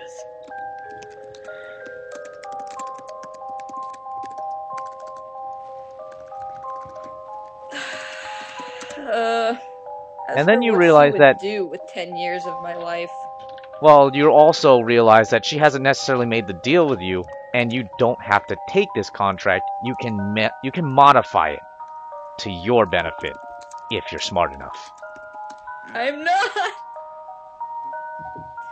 Isaac is smart, but I'm not. That's okay. We can try and work him into it a little bit more. Isaac begins to think, well, why does it have to be 10 years? And why is it on her terms? Why does she get to make the terms? This is equal. She gets something out of this, I get something out of this. If this is how fairy logic is going to work, then she gets to have something of mine that I am willing to offer. And I have to agree to it, so I have to be willing to offer it. I'm not willing to offer 10 years of my life. I don't need to. I can offer something else. And when we both finally come to an agreement, we'll agree, and we can move on. As long as I don't break any of her rules while I'm here in her home, she can't attack me. She can't do anything to me. She can't harm me. She said so with her contract of the hospitable host. She leans down and says, "So, you gonna take it?" I think it's a rather fair deal. You're going to grow old standing in the place you are right now. Probably. She also mentioned that you could apparently trade dreams, nightmares. You could trade many things. Ask her about what trading nightmares means. Oh, well. You want to trade those precious things, do you? Or nightmares precious. Precious in many, many ways. The things that scare you, give you fear, make you reasonable, make you logical. There are things that scare you, and that's why you have nightmares. If you didn't have nightmares, you wouldn't know to be afraid.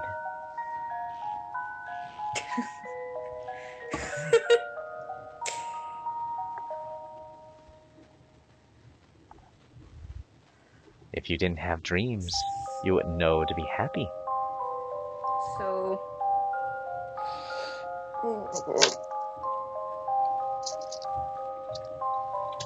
So, by giving you my nightmares, you would take away my fear? She smiles, and you see that she's very careful about how she words everything that she says. Now it's much more obvious that she is thinking about what she says. A lot before she says it. She says, in a sense, yes. I would be taking away all the things that scare you. God. You wouldn't be afraid of anything anymore. I doesn't afraid of anything. So, I'd much rather trade you for your nightmares. Give me your nightmares, and I'll tell you where your betrothed is. Well... Your nightmares would be of much more value to me than just 10 years of your life. More useful. Not to say that you're useless, just saying that I could make better use of such a thing. Something that I don't think you appreciate enough to use. That's quad.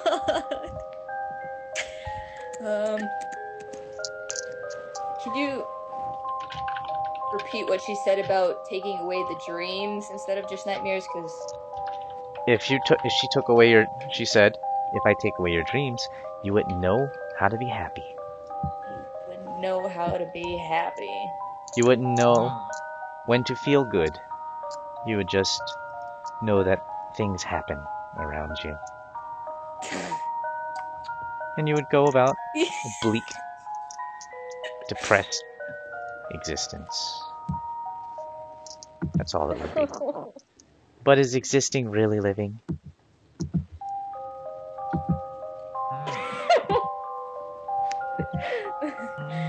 At this point, I will allow everyone else in this chat to assist you and help you ask questions. God damn it. You may you may help her ask questions to try and deal with Raven's way more than I bargained for. to deal with Raven's fucked up troll logic. A monster story. To be honest, Isaac probably has the combined brain power of everyone in this room. God. I know you were expecting a monster, but the way that I had this out was it was supposed to be a lot more of a psychological thing. Oh yeah, you're killing him right now. I love these kinds of horror things. Ask her if that's like 10 years shaving off your lifespan, or if it's 10 years in servitude. Yeah, ask that.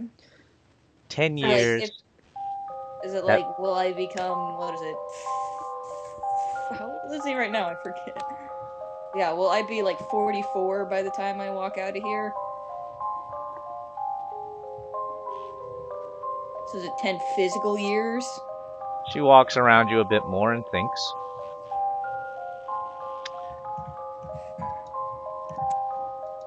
"10 years to be used however I see fit.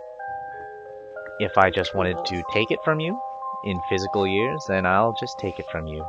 If I wanted you to work using it, then I'll have you work using it. But 10 years would belong to me." What do you want to do? Oh, I do a lot. I want to do a lot of things.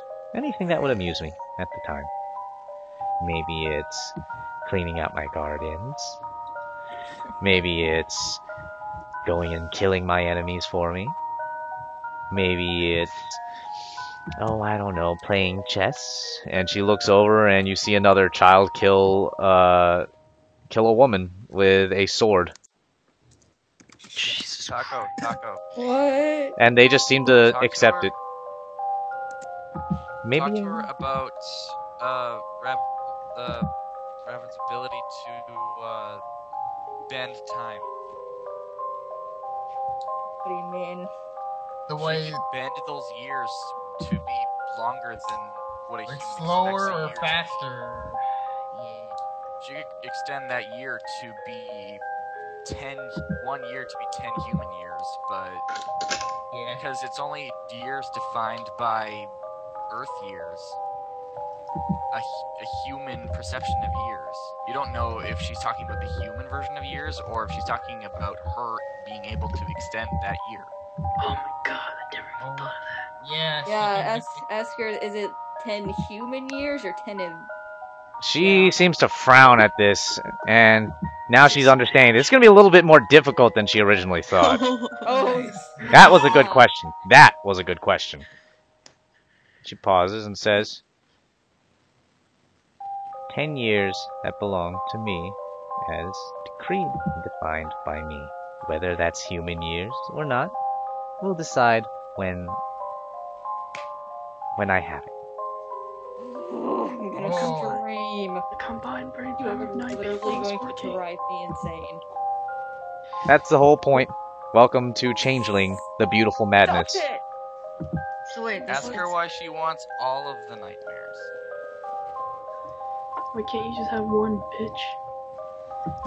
Why you have to be Yeah, wait. greedy like that? Is it one enough? Because all of your nightmares, you see, are intertwined. Oh, It's not just one nightmare. You can't just pluck one. I want all of it because it is far more valuable to me than 10 years of your life. 20 even. How does she know if it's valuable to her? Why I are don't they know so my life. why are they so valuable to you? Oh, you can use it for all kinds of things. A human nightmare is very, very powerful. It's like finding... how do you describe it? Let's see. It's the equivalent of finding, let's say, a large diamond on Earth. Very valuable. So is she talking about your entire lifetime's worth of nightmares? Yeah. What if Oh, you man. just don't take the contract? What if you What just are the- walk out? You're still technically a guest. She can't harm you. Well, what are the consequences of her taking the nightmares from you? You won't be able to experience life to the fullest. Everything will just occur. You won't feel Oh no, that happiness. oh if she takes away Oh, dreams. There's the dreams. Oh, damn it. Never Nightmares mind. are taking away your fear, but I'm pretty sure Silver was right when she said that might come back to bite me in the butt. You don't Fucking know what the dicks in fear. my mouth. Can't feel fear. Wait, what if she says she'll take away your nightmares, but she just takes away your ability to sleep? Or dream at all? Oh no, I can't do that, you see. Contracts with the dreams are very, very powerful. Very dangerous. Ask her about just leaving. Like, what if you just don't take it? What if just fuck it? Fuck it. I don't like your offers. It's like I'm ollieing out. Goodbye, bitch. If you decide not to take it, it's okay, but like here's the thing. I myself would walk out of there, but Isaac is desperate. God fucking damn, Isaac. So Damn it, Isaac. he can't just walk out. Like she is saying that she will bring back his wife, and he is. Got 6 months to mourn, you asshole. Get over it. Well, she's not dead, just in a different can't. state. You just her that he's not. and then she begins. Now she begins to press him, and you realize this as she starts tapping her chin, says, "Oh, actually, oh that I remember your wife. I saw her not too long ago." Oh, okay. Oh, this bitch. This fucking Probably bitch. wants to hit her. I think she was hanging around in a chandelier somewhere. Lit a flame. And then she motions to one chandelier that's above you, and you see a young man, a young boy, chained inside of an orb. And he's on fire and just sits there, staring ahead like he's been trapped in there forever. And then she just snaps her fingers, and he immediately gets up and begins to dance, because that's what fire does. Fire dances. And then she says, kind of like that. I don't remember exactly. There's a lot of them. His house needed more lights anyway. You never know. Although he did own a lot of spiders. He may needed someone to deal with spiders. Oh, wait a minute. Ask her if you can dictate how those 10 years are used. If they're dictated on your terms, you won't give those years away unless you have control over what happens to them. Why does she need your nightmares and the dreams? She only She the 10 years. she doesn't want his dreams at all. Not really. Alright. Oh, She okay. wants the nightmares or 10 years. So. Oh, or 10 years. Nightmares are 10 years. I think I know the Fae that has his wife, but remember, I talked about him earlier. The certain Fae. The king of the trees. God, I was taking notes, but then this friggin' got too ridiculous, and I lost track of those notes fast. So wait, what are your nightmares? Losing his wife. Or fear, I guess. Oh. Ugh. How? I think. What happens to you if she takes away the nightmares? She's not saying exactly. She's being very evasive with that. Tell me straight up. She can do whatever she wants with your. Something bad happened to me if you take my nightmares away. Oh, Mom, Uh-oh. call might be dropped. Oh no. Prepare for the dropping. Until then, I'm thinking. I mean, And I'm like trying to think really hard. It's like freaking 1:30 I don't have enough. It is 3:30 a.m. I don't have enough brain power for this. Look, let's say. So There is no right or wrong answer here. There are only yeah. consequences. I know. Especially And now when we're dealing just with playing 20 questions. yeah, especially when dealing with a fae. I mean, You have to be very specific. I wouldn't say specific. Just understand that anything that you do will have consequences. I know. That's why I want to be so careful. Are there other things that she values? I mean, I think it's just the nightmares and the years.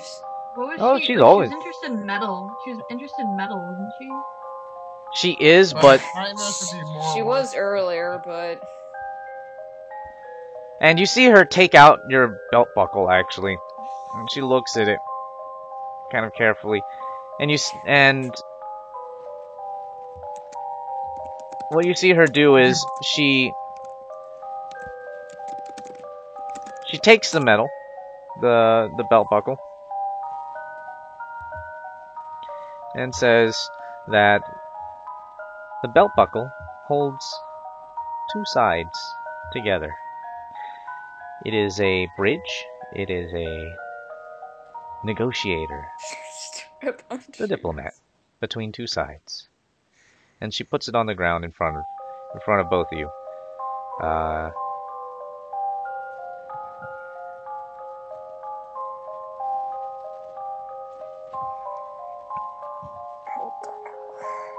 Shit.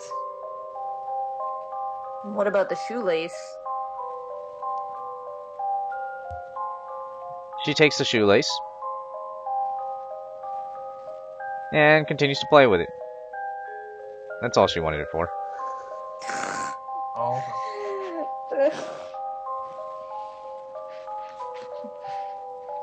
And says, if you have questions, I suppose the negotiator can speak to you. Although it seems Oh you my have to gosh. speak in private. Rachel, read what Yuki's saying. The soul of my Offer her your Give her soul your soul. soul. and give it to The her. soul of a shoe. Yeah. Oh. I'm scared to say it though. She might just say it's that you're saying the actual soul in your But body. you not say the soul. exactly, what if I hand over my soul Oh. Oh, that's good. in my hand? How many people think I should do that? But you don't know if she wants the soul. That's true. But she didn't say soul. She wanted years. Just say, but if you say what if, she will answer you. It's not like you're not actually pledging to give it to her. You're just saying what if. Yeah.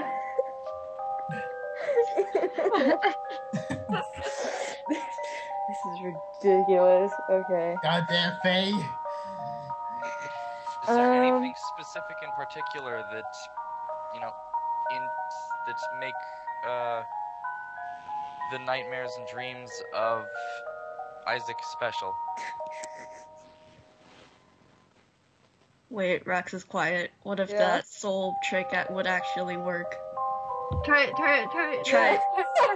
What if I were to offered to? You have to say hand you. If I hand you my soul, that's the key. I know. I'm scared. Okay. Alright. So. Can we rewind the game? There is no rewind. Oh. Once it's been set, it's done. Just give a what if. Don't actually say you're Yeah. going to say What if I gave you What my if I offered to hand over? Gotta be specific, yo. I know. I gotta be very specific. She's a sneaky cock. Alright.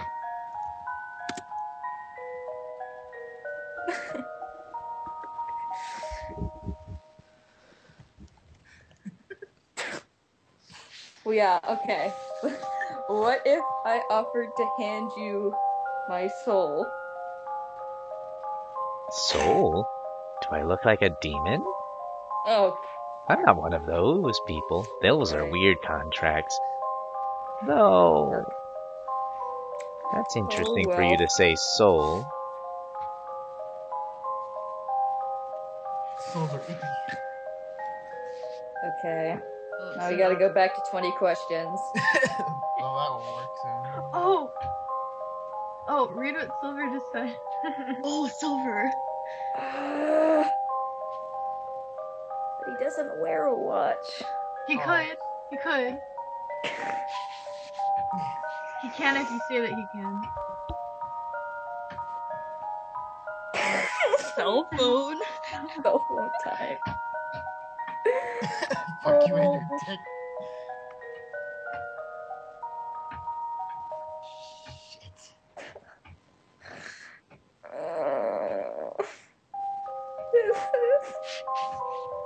Probably has AT&T. He's got like a Nokia.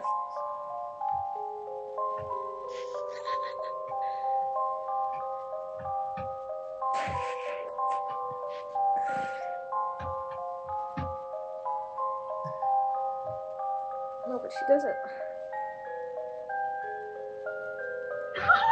No, but like she didn't say time. She said years. Like specifically, I want 10 years, not 10 time. I don't know. But try just saying that. I'll give you the Or what if I- I give you time? But it's I will give you my time, but we don't know if that'll fly. but if I don't know if I say that if it like automatically makes the contract or not. Yeah. He's an English literature professor. Not a lawyer. God time. Yeah. How about you just give me those nightmares?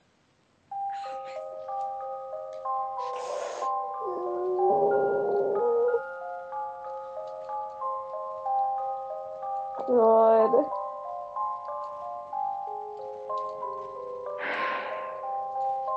Nightmares sound better than yours. Yeah, definitely.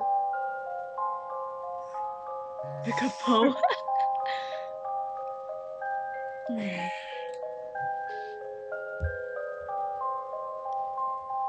And then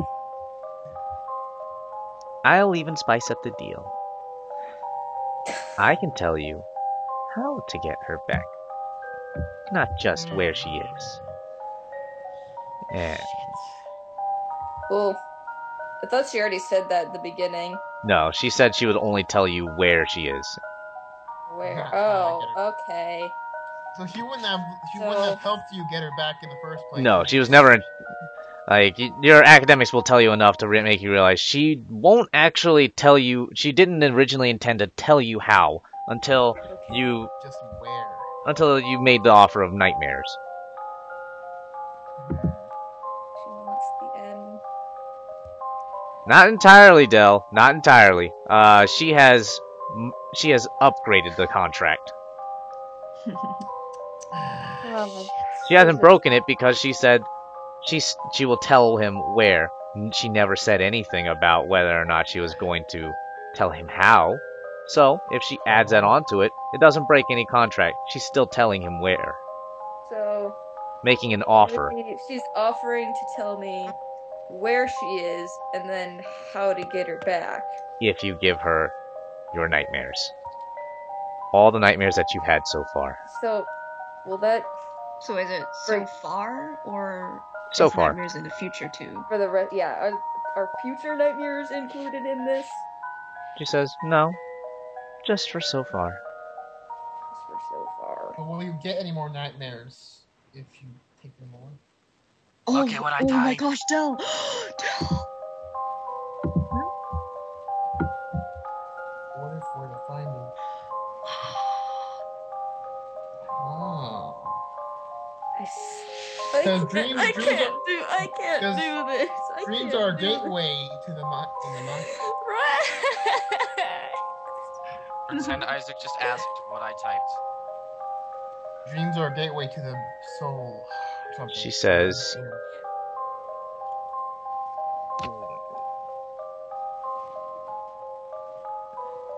Raven seems a little distressed that you would ask that question about the nightmares. If you were to find her, if he were to find her in his nightmares, she says, no. No. Hmm. You would still be able to find her, yes. You mean like physically find her? Yes, I can tell you where she physically is and how to physically get her. What about her Not her mind. And Yeah. then physically bring her She-Hulk. back to the real world with me? The more time you spend here, the more time she spends here as well. And the more time she spends here, eating our food and breathing our air, the more like us she becomes. How much time do you really think you have? Make the deal with me. And She's I'll... been gone for 6 months. I am on my hands and knees right now, man.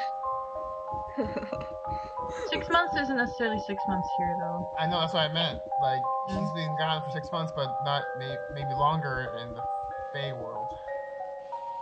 A lot longer. Wait, if you can find her, will she still be the same person? Maybe, maybe not. I can't guarantee any of that. That's up to her. Depends how long she's been in there. Like, I am.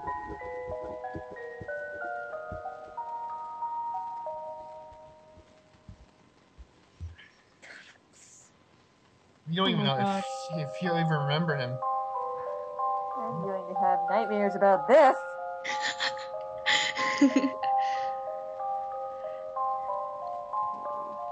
Will she even remember Isaac?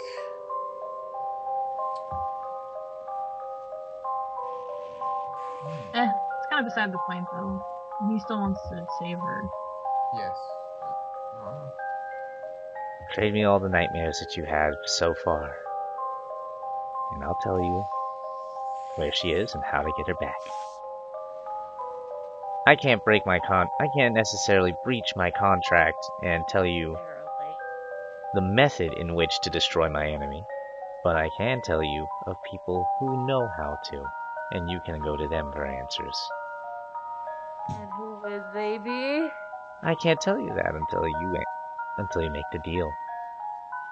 Gonna pull my brains out. Yeah, so have you asked what happens to you if you lose your nightmares? She takes away all like You my lose- fear and So you won't know So what to far, fear. Fear, but visibility to feel happiness at the same time. no, So that's base- only for dreams. You just won't Nightmares, know what to nightmares fear. just takes away the fear, I think. So you won't Wait, know what to be wait, afraid they of. said Without a nightmares. differentiation between Rex, could you repeat it? Because we asked that question a long time ago, but Oh, If sorry. she were to take away your dreams, she would take away your ability to understand happiness. and then if she took away the nightmares, She would take away all of the fears that you previously had. Oh, And she wait, can use so those against you. so your big fear is that you couldn't find her again? What if after she takes it away, you don't care about her anymore? Oh. you're just making it harder. And she can use those fears against you. Ask what Trans said.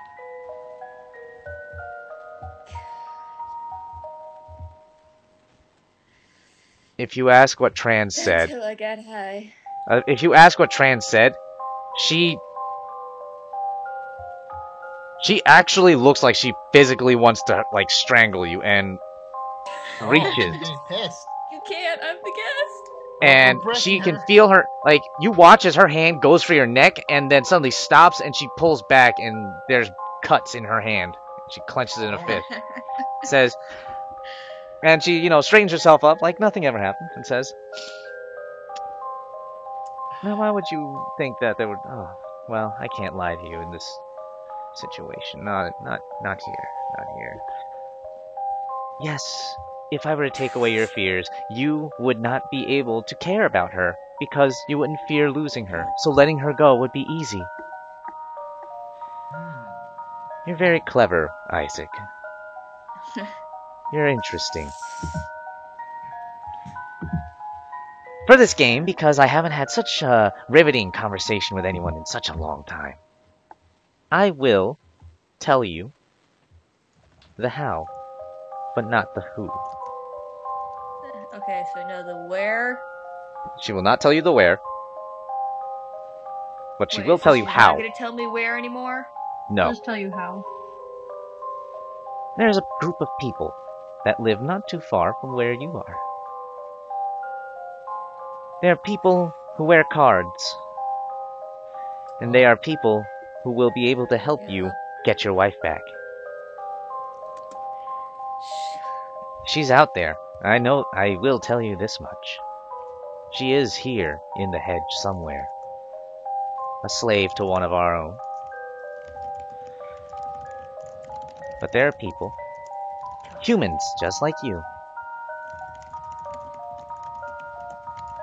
All you have to do is follow the cards.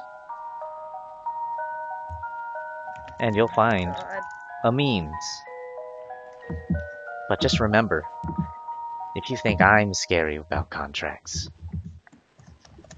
you humans are the ones that made them. Taco. What?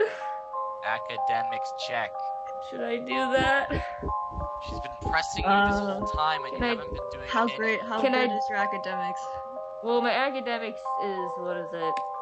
3 or 4 plus my intelligence with this 2, so that's 6. Am I allowed to do that right now? You are, and you're allowed to switch off to wits. Wait, what do you mean?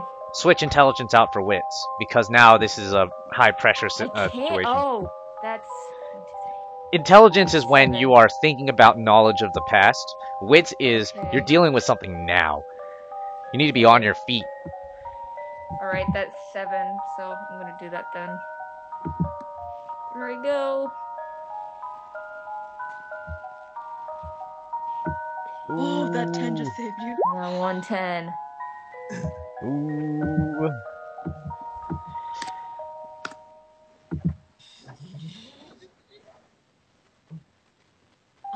Oh. Well, you got 1. I got 1. And I got 3 ones. She says, well, basically what you can gather is, okay, so she can tell me who these people, the how, which is somehow getting affiliated with these people that she's talking about. All she gave me, the only clue she gave me was follow the cards. The cards people will help me bring her back. The cards. Or they have something to do with her. Okay. Believe in the heart of the cards. The heart of the cards.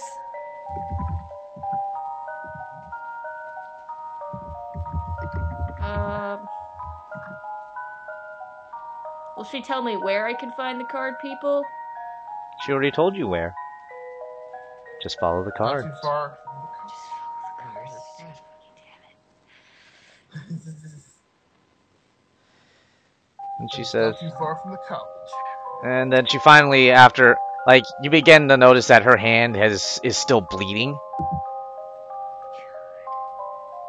And she sits back down on her throne. Now she's very still, oddly, and there's something very unsettling about that, as she stops moving. And she looks to the side, and you can see the cuts on her hand getting bigger. Until her arm starts to shake, and then she suddenly stands up and starts moving around again and says, I think it's time for you to go. Get the fuck out of here. Oh. I am glad that you were here, Yeah. partook in our little game. It was very interesting. Please, do come back another time. Oh, you beat her. You beat her. It took us like 2 hours. Isaac beat her. She just gonna like leave me to like walk out the door myself, or is she like escorting me out? She motions for one of the chess piece children to take you out. And he walks you over to the door. And he seems like you can look at him and you can see how pathetic and pitiful this person is. How everyone in this place seems to be. And he tries to be so happy about it. Thank you, I'm glad that you have entertain the mistress, and please do come back another time. He opens the door for you and allows you to go out. And you find yourself standing in the library again as you step back out. You hear the door close and you turn around and the door's gone. Okay, let's see.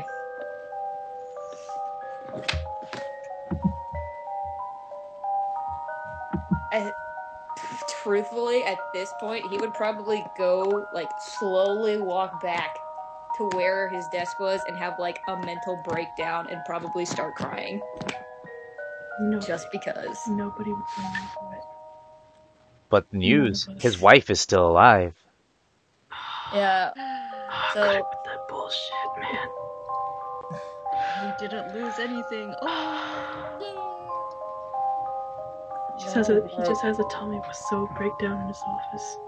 He just throws something out the window. He wouldn't shove anything or kick and scream. He wouldn't do that. He'd just, like, sit down and... I don't know. Oh my freaking god. I am, like, feeling his pain right now. Dude, I'm feeling that pain My right now. god. Down the desk? No, probably God damn not. it, Taco, He just, I got emotionally invested in this bargain. I am barely emotionally invested right now. Okay, so You let's. Okay, never mind.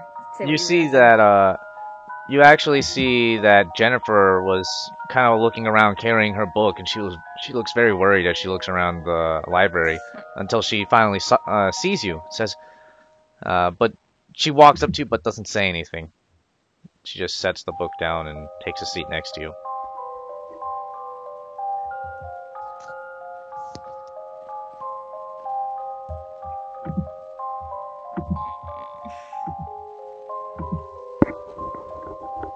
I don't know if you'd even say anything.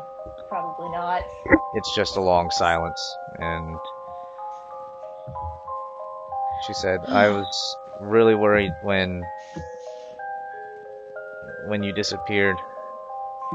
There was these people that were looking for you. They came after me too. And that's when you notice that she looks like she had been running. Ask She looks what kinda kind ragged. of people. I don't know, they had these cards on their uniform. Whoa, okay. He's like, what? Let's I think they were trying to kill me. drop everything, ask her where they are. You're going to Did go they try look to for kill them? her? What? She thinks that they were trying to kill her, and Huh. she doesn't know. Does she know where they are? Do you know where they went? They're in the main building right now. I managed to sneak away and get here into the library. Pack everything up, beeline it over there. Wait, Not even you can't go to. What if? And then she follows you. She follows after you. She's kind of like saying, "No, you can't go to them. They look dangerous. They're carrying weapons." Rax, don't tell me that they'll shoot him. I swear to fucking God. You make a beeline over, and you see a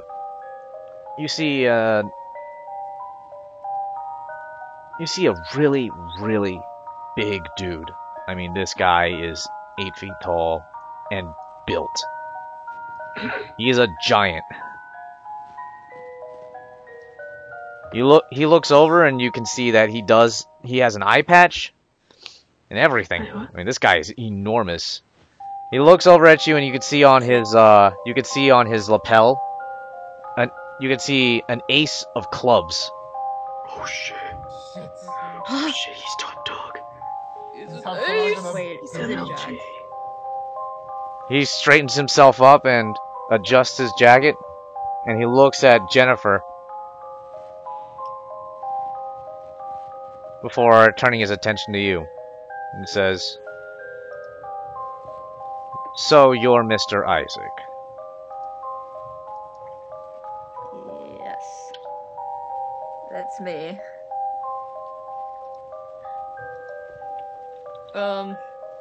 Yeah. And then, yeah.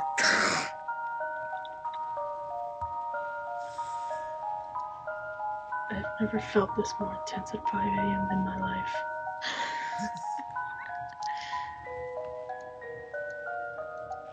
Yeah, he says, do you have a house nearby?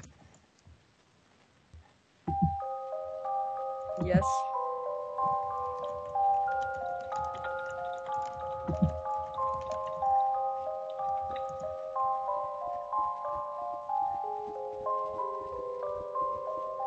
Is there something I can help you with there?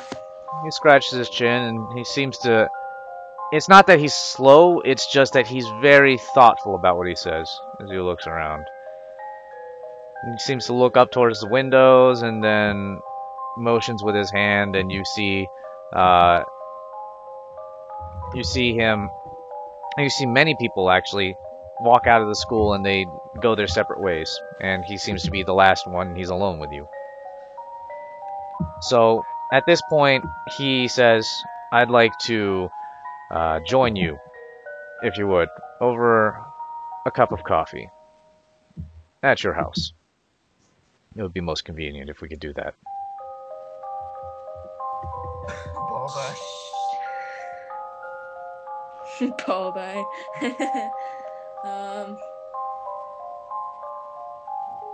Sure, absolutely. Cause like he sees the cards on them and stuff, so he's You see, gonna invite them in because he knows these are the people that she was talking about.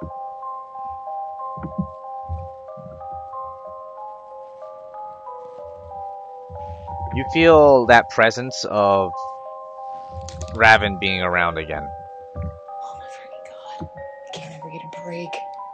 And you look over at Jennifer's shadow. She seems very concerned, and she doesn't seem to notice any of what's going on. You're not certain what her affiliation is with her fetch is, with Raven is, but you see in her shadow those eyes and that smile. That's ridiculous. And and you notice that the big guy also sees it, and he says, Miss Descartes, Dr. Descartes, my apologies. We would like some privacy. I was only looking for you at the time because I needed to locate Mr. Isaac. Thank you. We have a deal, though, with your other half.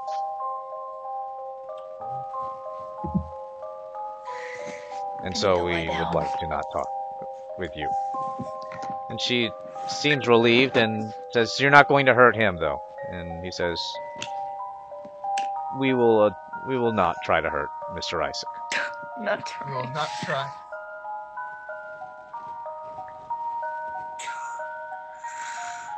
At this point, you both go and you find yourselves back at your house. He sits along. He sits with you. He's the only one who came. And he sits. He doesn't say anything for a good long while and says, "So, you ran into her. You managed to get into her domain."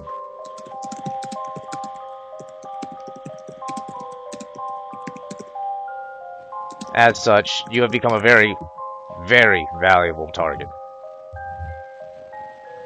And not for us. We are talking about numerous other hunter organizations are now interested in you. We came to you first because we happened to have an insider who was watching, one of your students. Who would that be? Do I know Is that- them? Also, the janitor. Paco? Good old Good Paco. he's a Cardian Good the old whole time. Paco. We had Laugh. we had heard that you had a run-in with the Fae, and naturally we were interested, seeing as you were an esteemed professor of the English literature. We wanted to ensure that things weren't going to get worse. Our duty is to protect humanity. we would ask and extend our hand to you to ask if you would help us and use that knowledge that you have. Perhaps even help us infiltrate Raven Mirage's home, her castle. Let me think. We are an organization that operates off of favor for favor. If you do something for us, we will do everything in our power to make sure that we can do the same, of something of equal value to return to you. I don't know exactly how to word it, but it's like, yeah, he asked about, she said something that your organization knew how to get my wife back. Ah, that's easy. And then you see him reach into his jacket and pull out a really fucking massive gun. He puts it on the table. And then he pulls the bullets out and sets it down and says, "We do know how to combat fairies. We have dealt with them on more than one occasion. In this case, what you see here is a bullet made out of cold iron. When fired and makes contact with any fae of any kind, it will immediately burn them and cause them immense amounts of pain, simply for being cold iron. It's also hollow-tipped, so that way when it hits, it shreds inside of their body, making sure that maximum damage can be done, and they can't get the shells out fast enough before they bleed to death. They bleed and burn to death. So how does killing all the fairies help me get my wife back? It doesn't. We also know how to negotiate with them because we have several fae within our ranks. Changelings, to be precise. But, nonetheless, if you're interested in saving your wife, we can help you. We would be interested in assisting you as best we can. I don't guarantee anything. That is left in the hands of my superior. But what I can promise is that you will at least have me to help you when the time comes.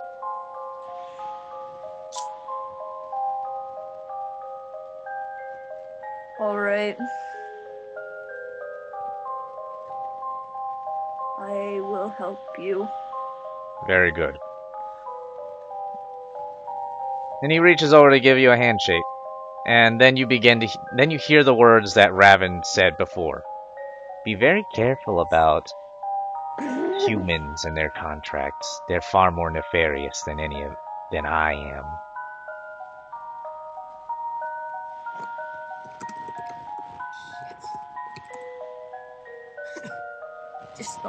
I'm out.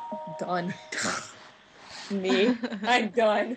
That's where I am. I'm done. Okay, so your character basically will end up going into the will end up joining the Cardians over at the house. Your rank is because of your value right now, actually. You're at 4 of spades. Whoa! We have another spade. 4 spades. Because there are things that you are privileged to know that no one else in the group is going to actually know. And that makes you extremely valuable to the organization. So as such, they have given you that rank, and they're offering to pay you as much as what you'd get as a professor at the school, which isn't much. And then they said, we'll pay you more. You now have resources 2 dots. Dude, Two you're richer than That's everyone resource else. dots. You have 2 dots in Write this resources. down. In Okay. merit. It's a merit. Yeah, resources Yeah, in merit. maps. Alright. 1 point automatic, yes. Learning curve. I don't know if you learned anything. Did you learn anything? That phase are dicks. What you learn, Taco? I need to... learned some stuff. Some things. Oh, okay. Just one thing.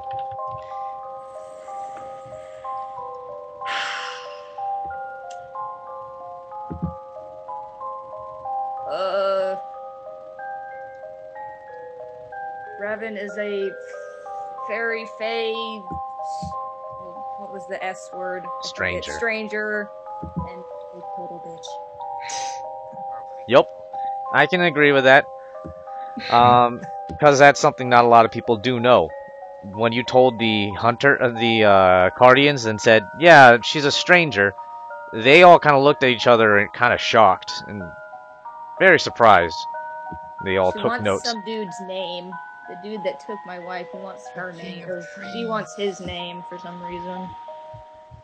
They keep note of that, and they listen to you really intently, and they're very interested in working with you. Role playing. You did a really good job of role playing, Isaac, today. I'm feeling it, man. I'm feeling it. Heroism. Not really. I don't know, man. You argued for like 40 minutes with some bitch. I think that's pretty That was heroic. like an hour and a half minimum. 1 point. Success. You didn't die. Danger. You were in grave danger of fucking up. If you'd done anything like to break the contract of the what is it? The hospitable. Yeah. Hospitality. Yeah. The hospitable host. If you had broken any of those contracts, you would literally be dead. Thank God. And trust me, when I say like there are some weird ass rules that could break it, and she doesn't tell you, it's stupid things like, well, did you take your shoes off at the door? If no, you've broken my contract. You're dead. Did you eat the salad with the salad fork? Oh my God. Did you? No, you're dead. Did you appreciate the fine art? No, fuck you. Good. Okay, so danger, yes. You were actually that entire time being in there in extreme danger. Wow. I think he deserves the 4 of state. Really. Because honestly, if you had, I think what I planned on doing, cause shit, Trans, you fucked everything up for me. That's what I do. You specifically Yes, I fucked. would be nowhere. You if I didn't specifically have fucked questions. everything up. I was going to try and work it towards the nightmares, but what would happen is exactly what Ha said. You would literally have lost all passion and feared of keeping her around, and you would get her back. Actually, no, you wouldn't care enough to go get her back, because you can let go now. You know what? Train is just very useful right now. Train is like the strongest member on this team. Honestly, that's exactly what would happen, and that was supposed to be the mindfuck there, was Isaac suddenly just doesn't care anymore. His nightmares are over, and he feels great. But he's not scared of losing her anymore. I literally would have shut my laptop and walked away. That's what would have happened. Wait, I just realized something. We just filibustered your ass, Rex. Yeah, you did. Called a filibuster. So danger, yes, you get a point for that. So far, 5 points. Wisdom. That actually was a really brilliant plan. It may not have been devised by you, but Ha was the one that helped you get there. Yeah. You have... You said You she have- could ask for help, so technically. Yes. Oh, You have... Let me see. What's your flaw? What's your character's flaw? Aloof. Aloof? Yeah. That didn't come into serious play this time around, so I'm not too worried. I'm not gonna really focus on that. You still get 6 experience points. Cool. Trans for that question and asking the right question, you get an extra experience point too. Yeah. Really? That was the question to ask, was about the nightmares and what exactly... it wasn't so much asking what will they do, because she was very honest. It'll take away your fear. But you didn't but no one else kind of picked up on, if he doesn't have fear, then how scared would he be of letting her go anymore? And that's... Honestly, I've never run a campaign where they have seen this side of Raven. Besides just her showing up and being an annoying character, this is actually what she's like. You actually pissed her off. Also about her fetch. You have actually made The other your team ran into her fetch and killed her. They killed the fetch. Because they figured, if we kill the fetch, we can kill Raven. And they killed the fetch, and it ended up causing Raven to become whole. And that's how she became. That character is old, though. That's a much different Raven than what she is now. This is a brand new Raven. New and improved. A different life. So, you guys did really good day. Thank you very much. It was a very fun session. Really kind of surprised at the outcome. Fun. Yeah. Can't go to sleep anymore.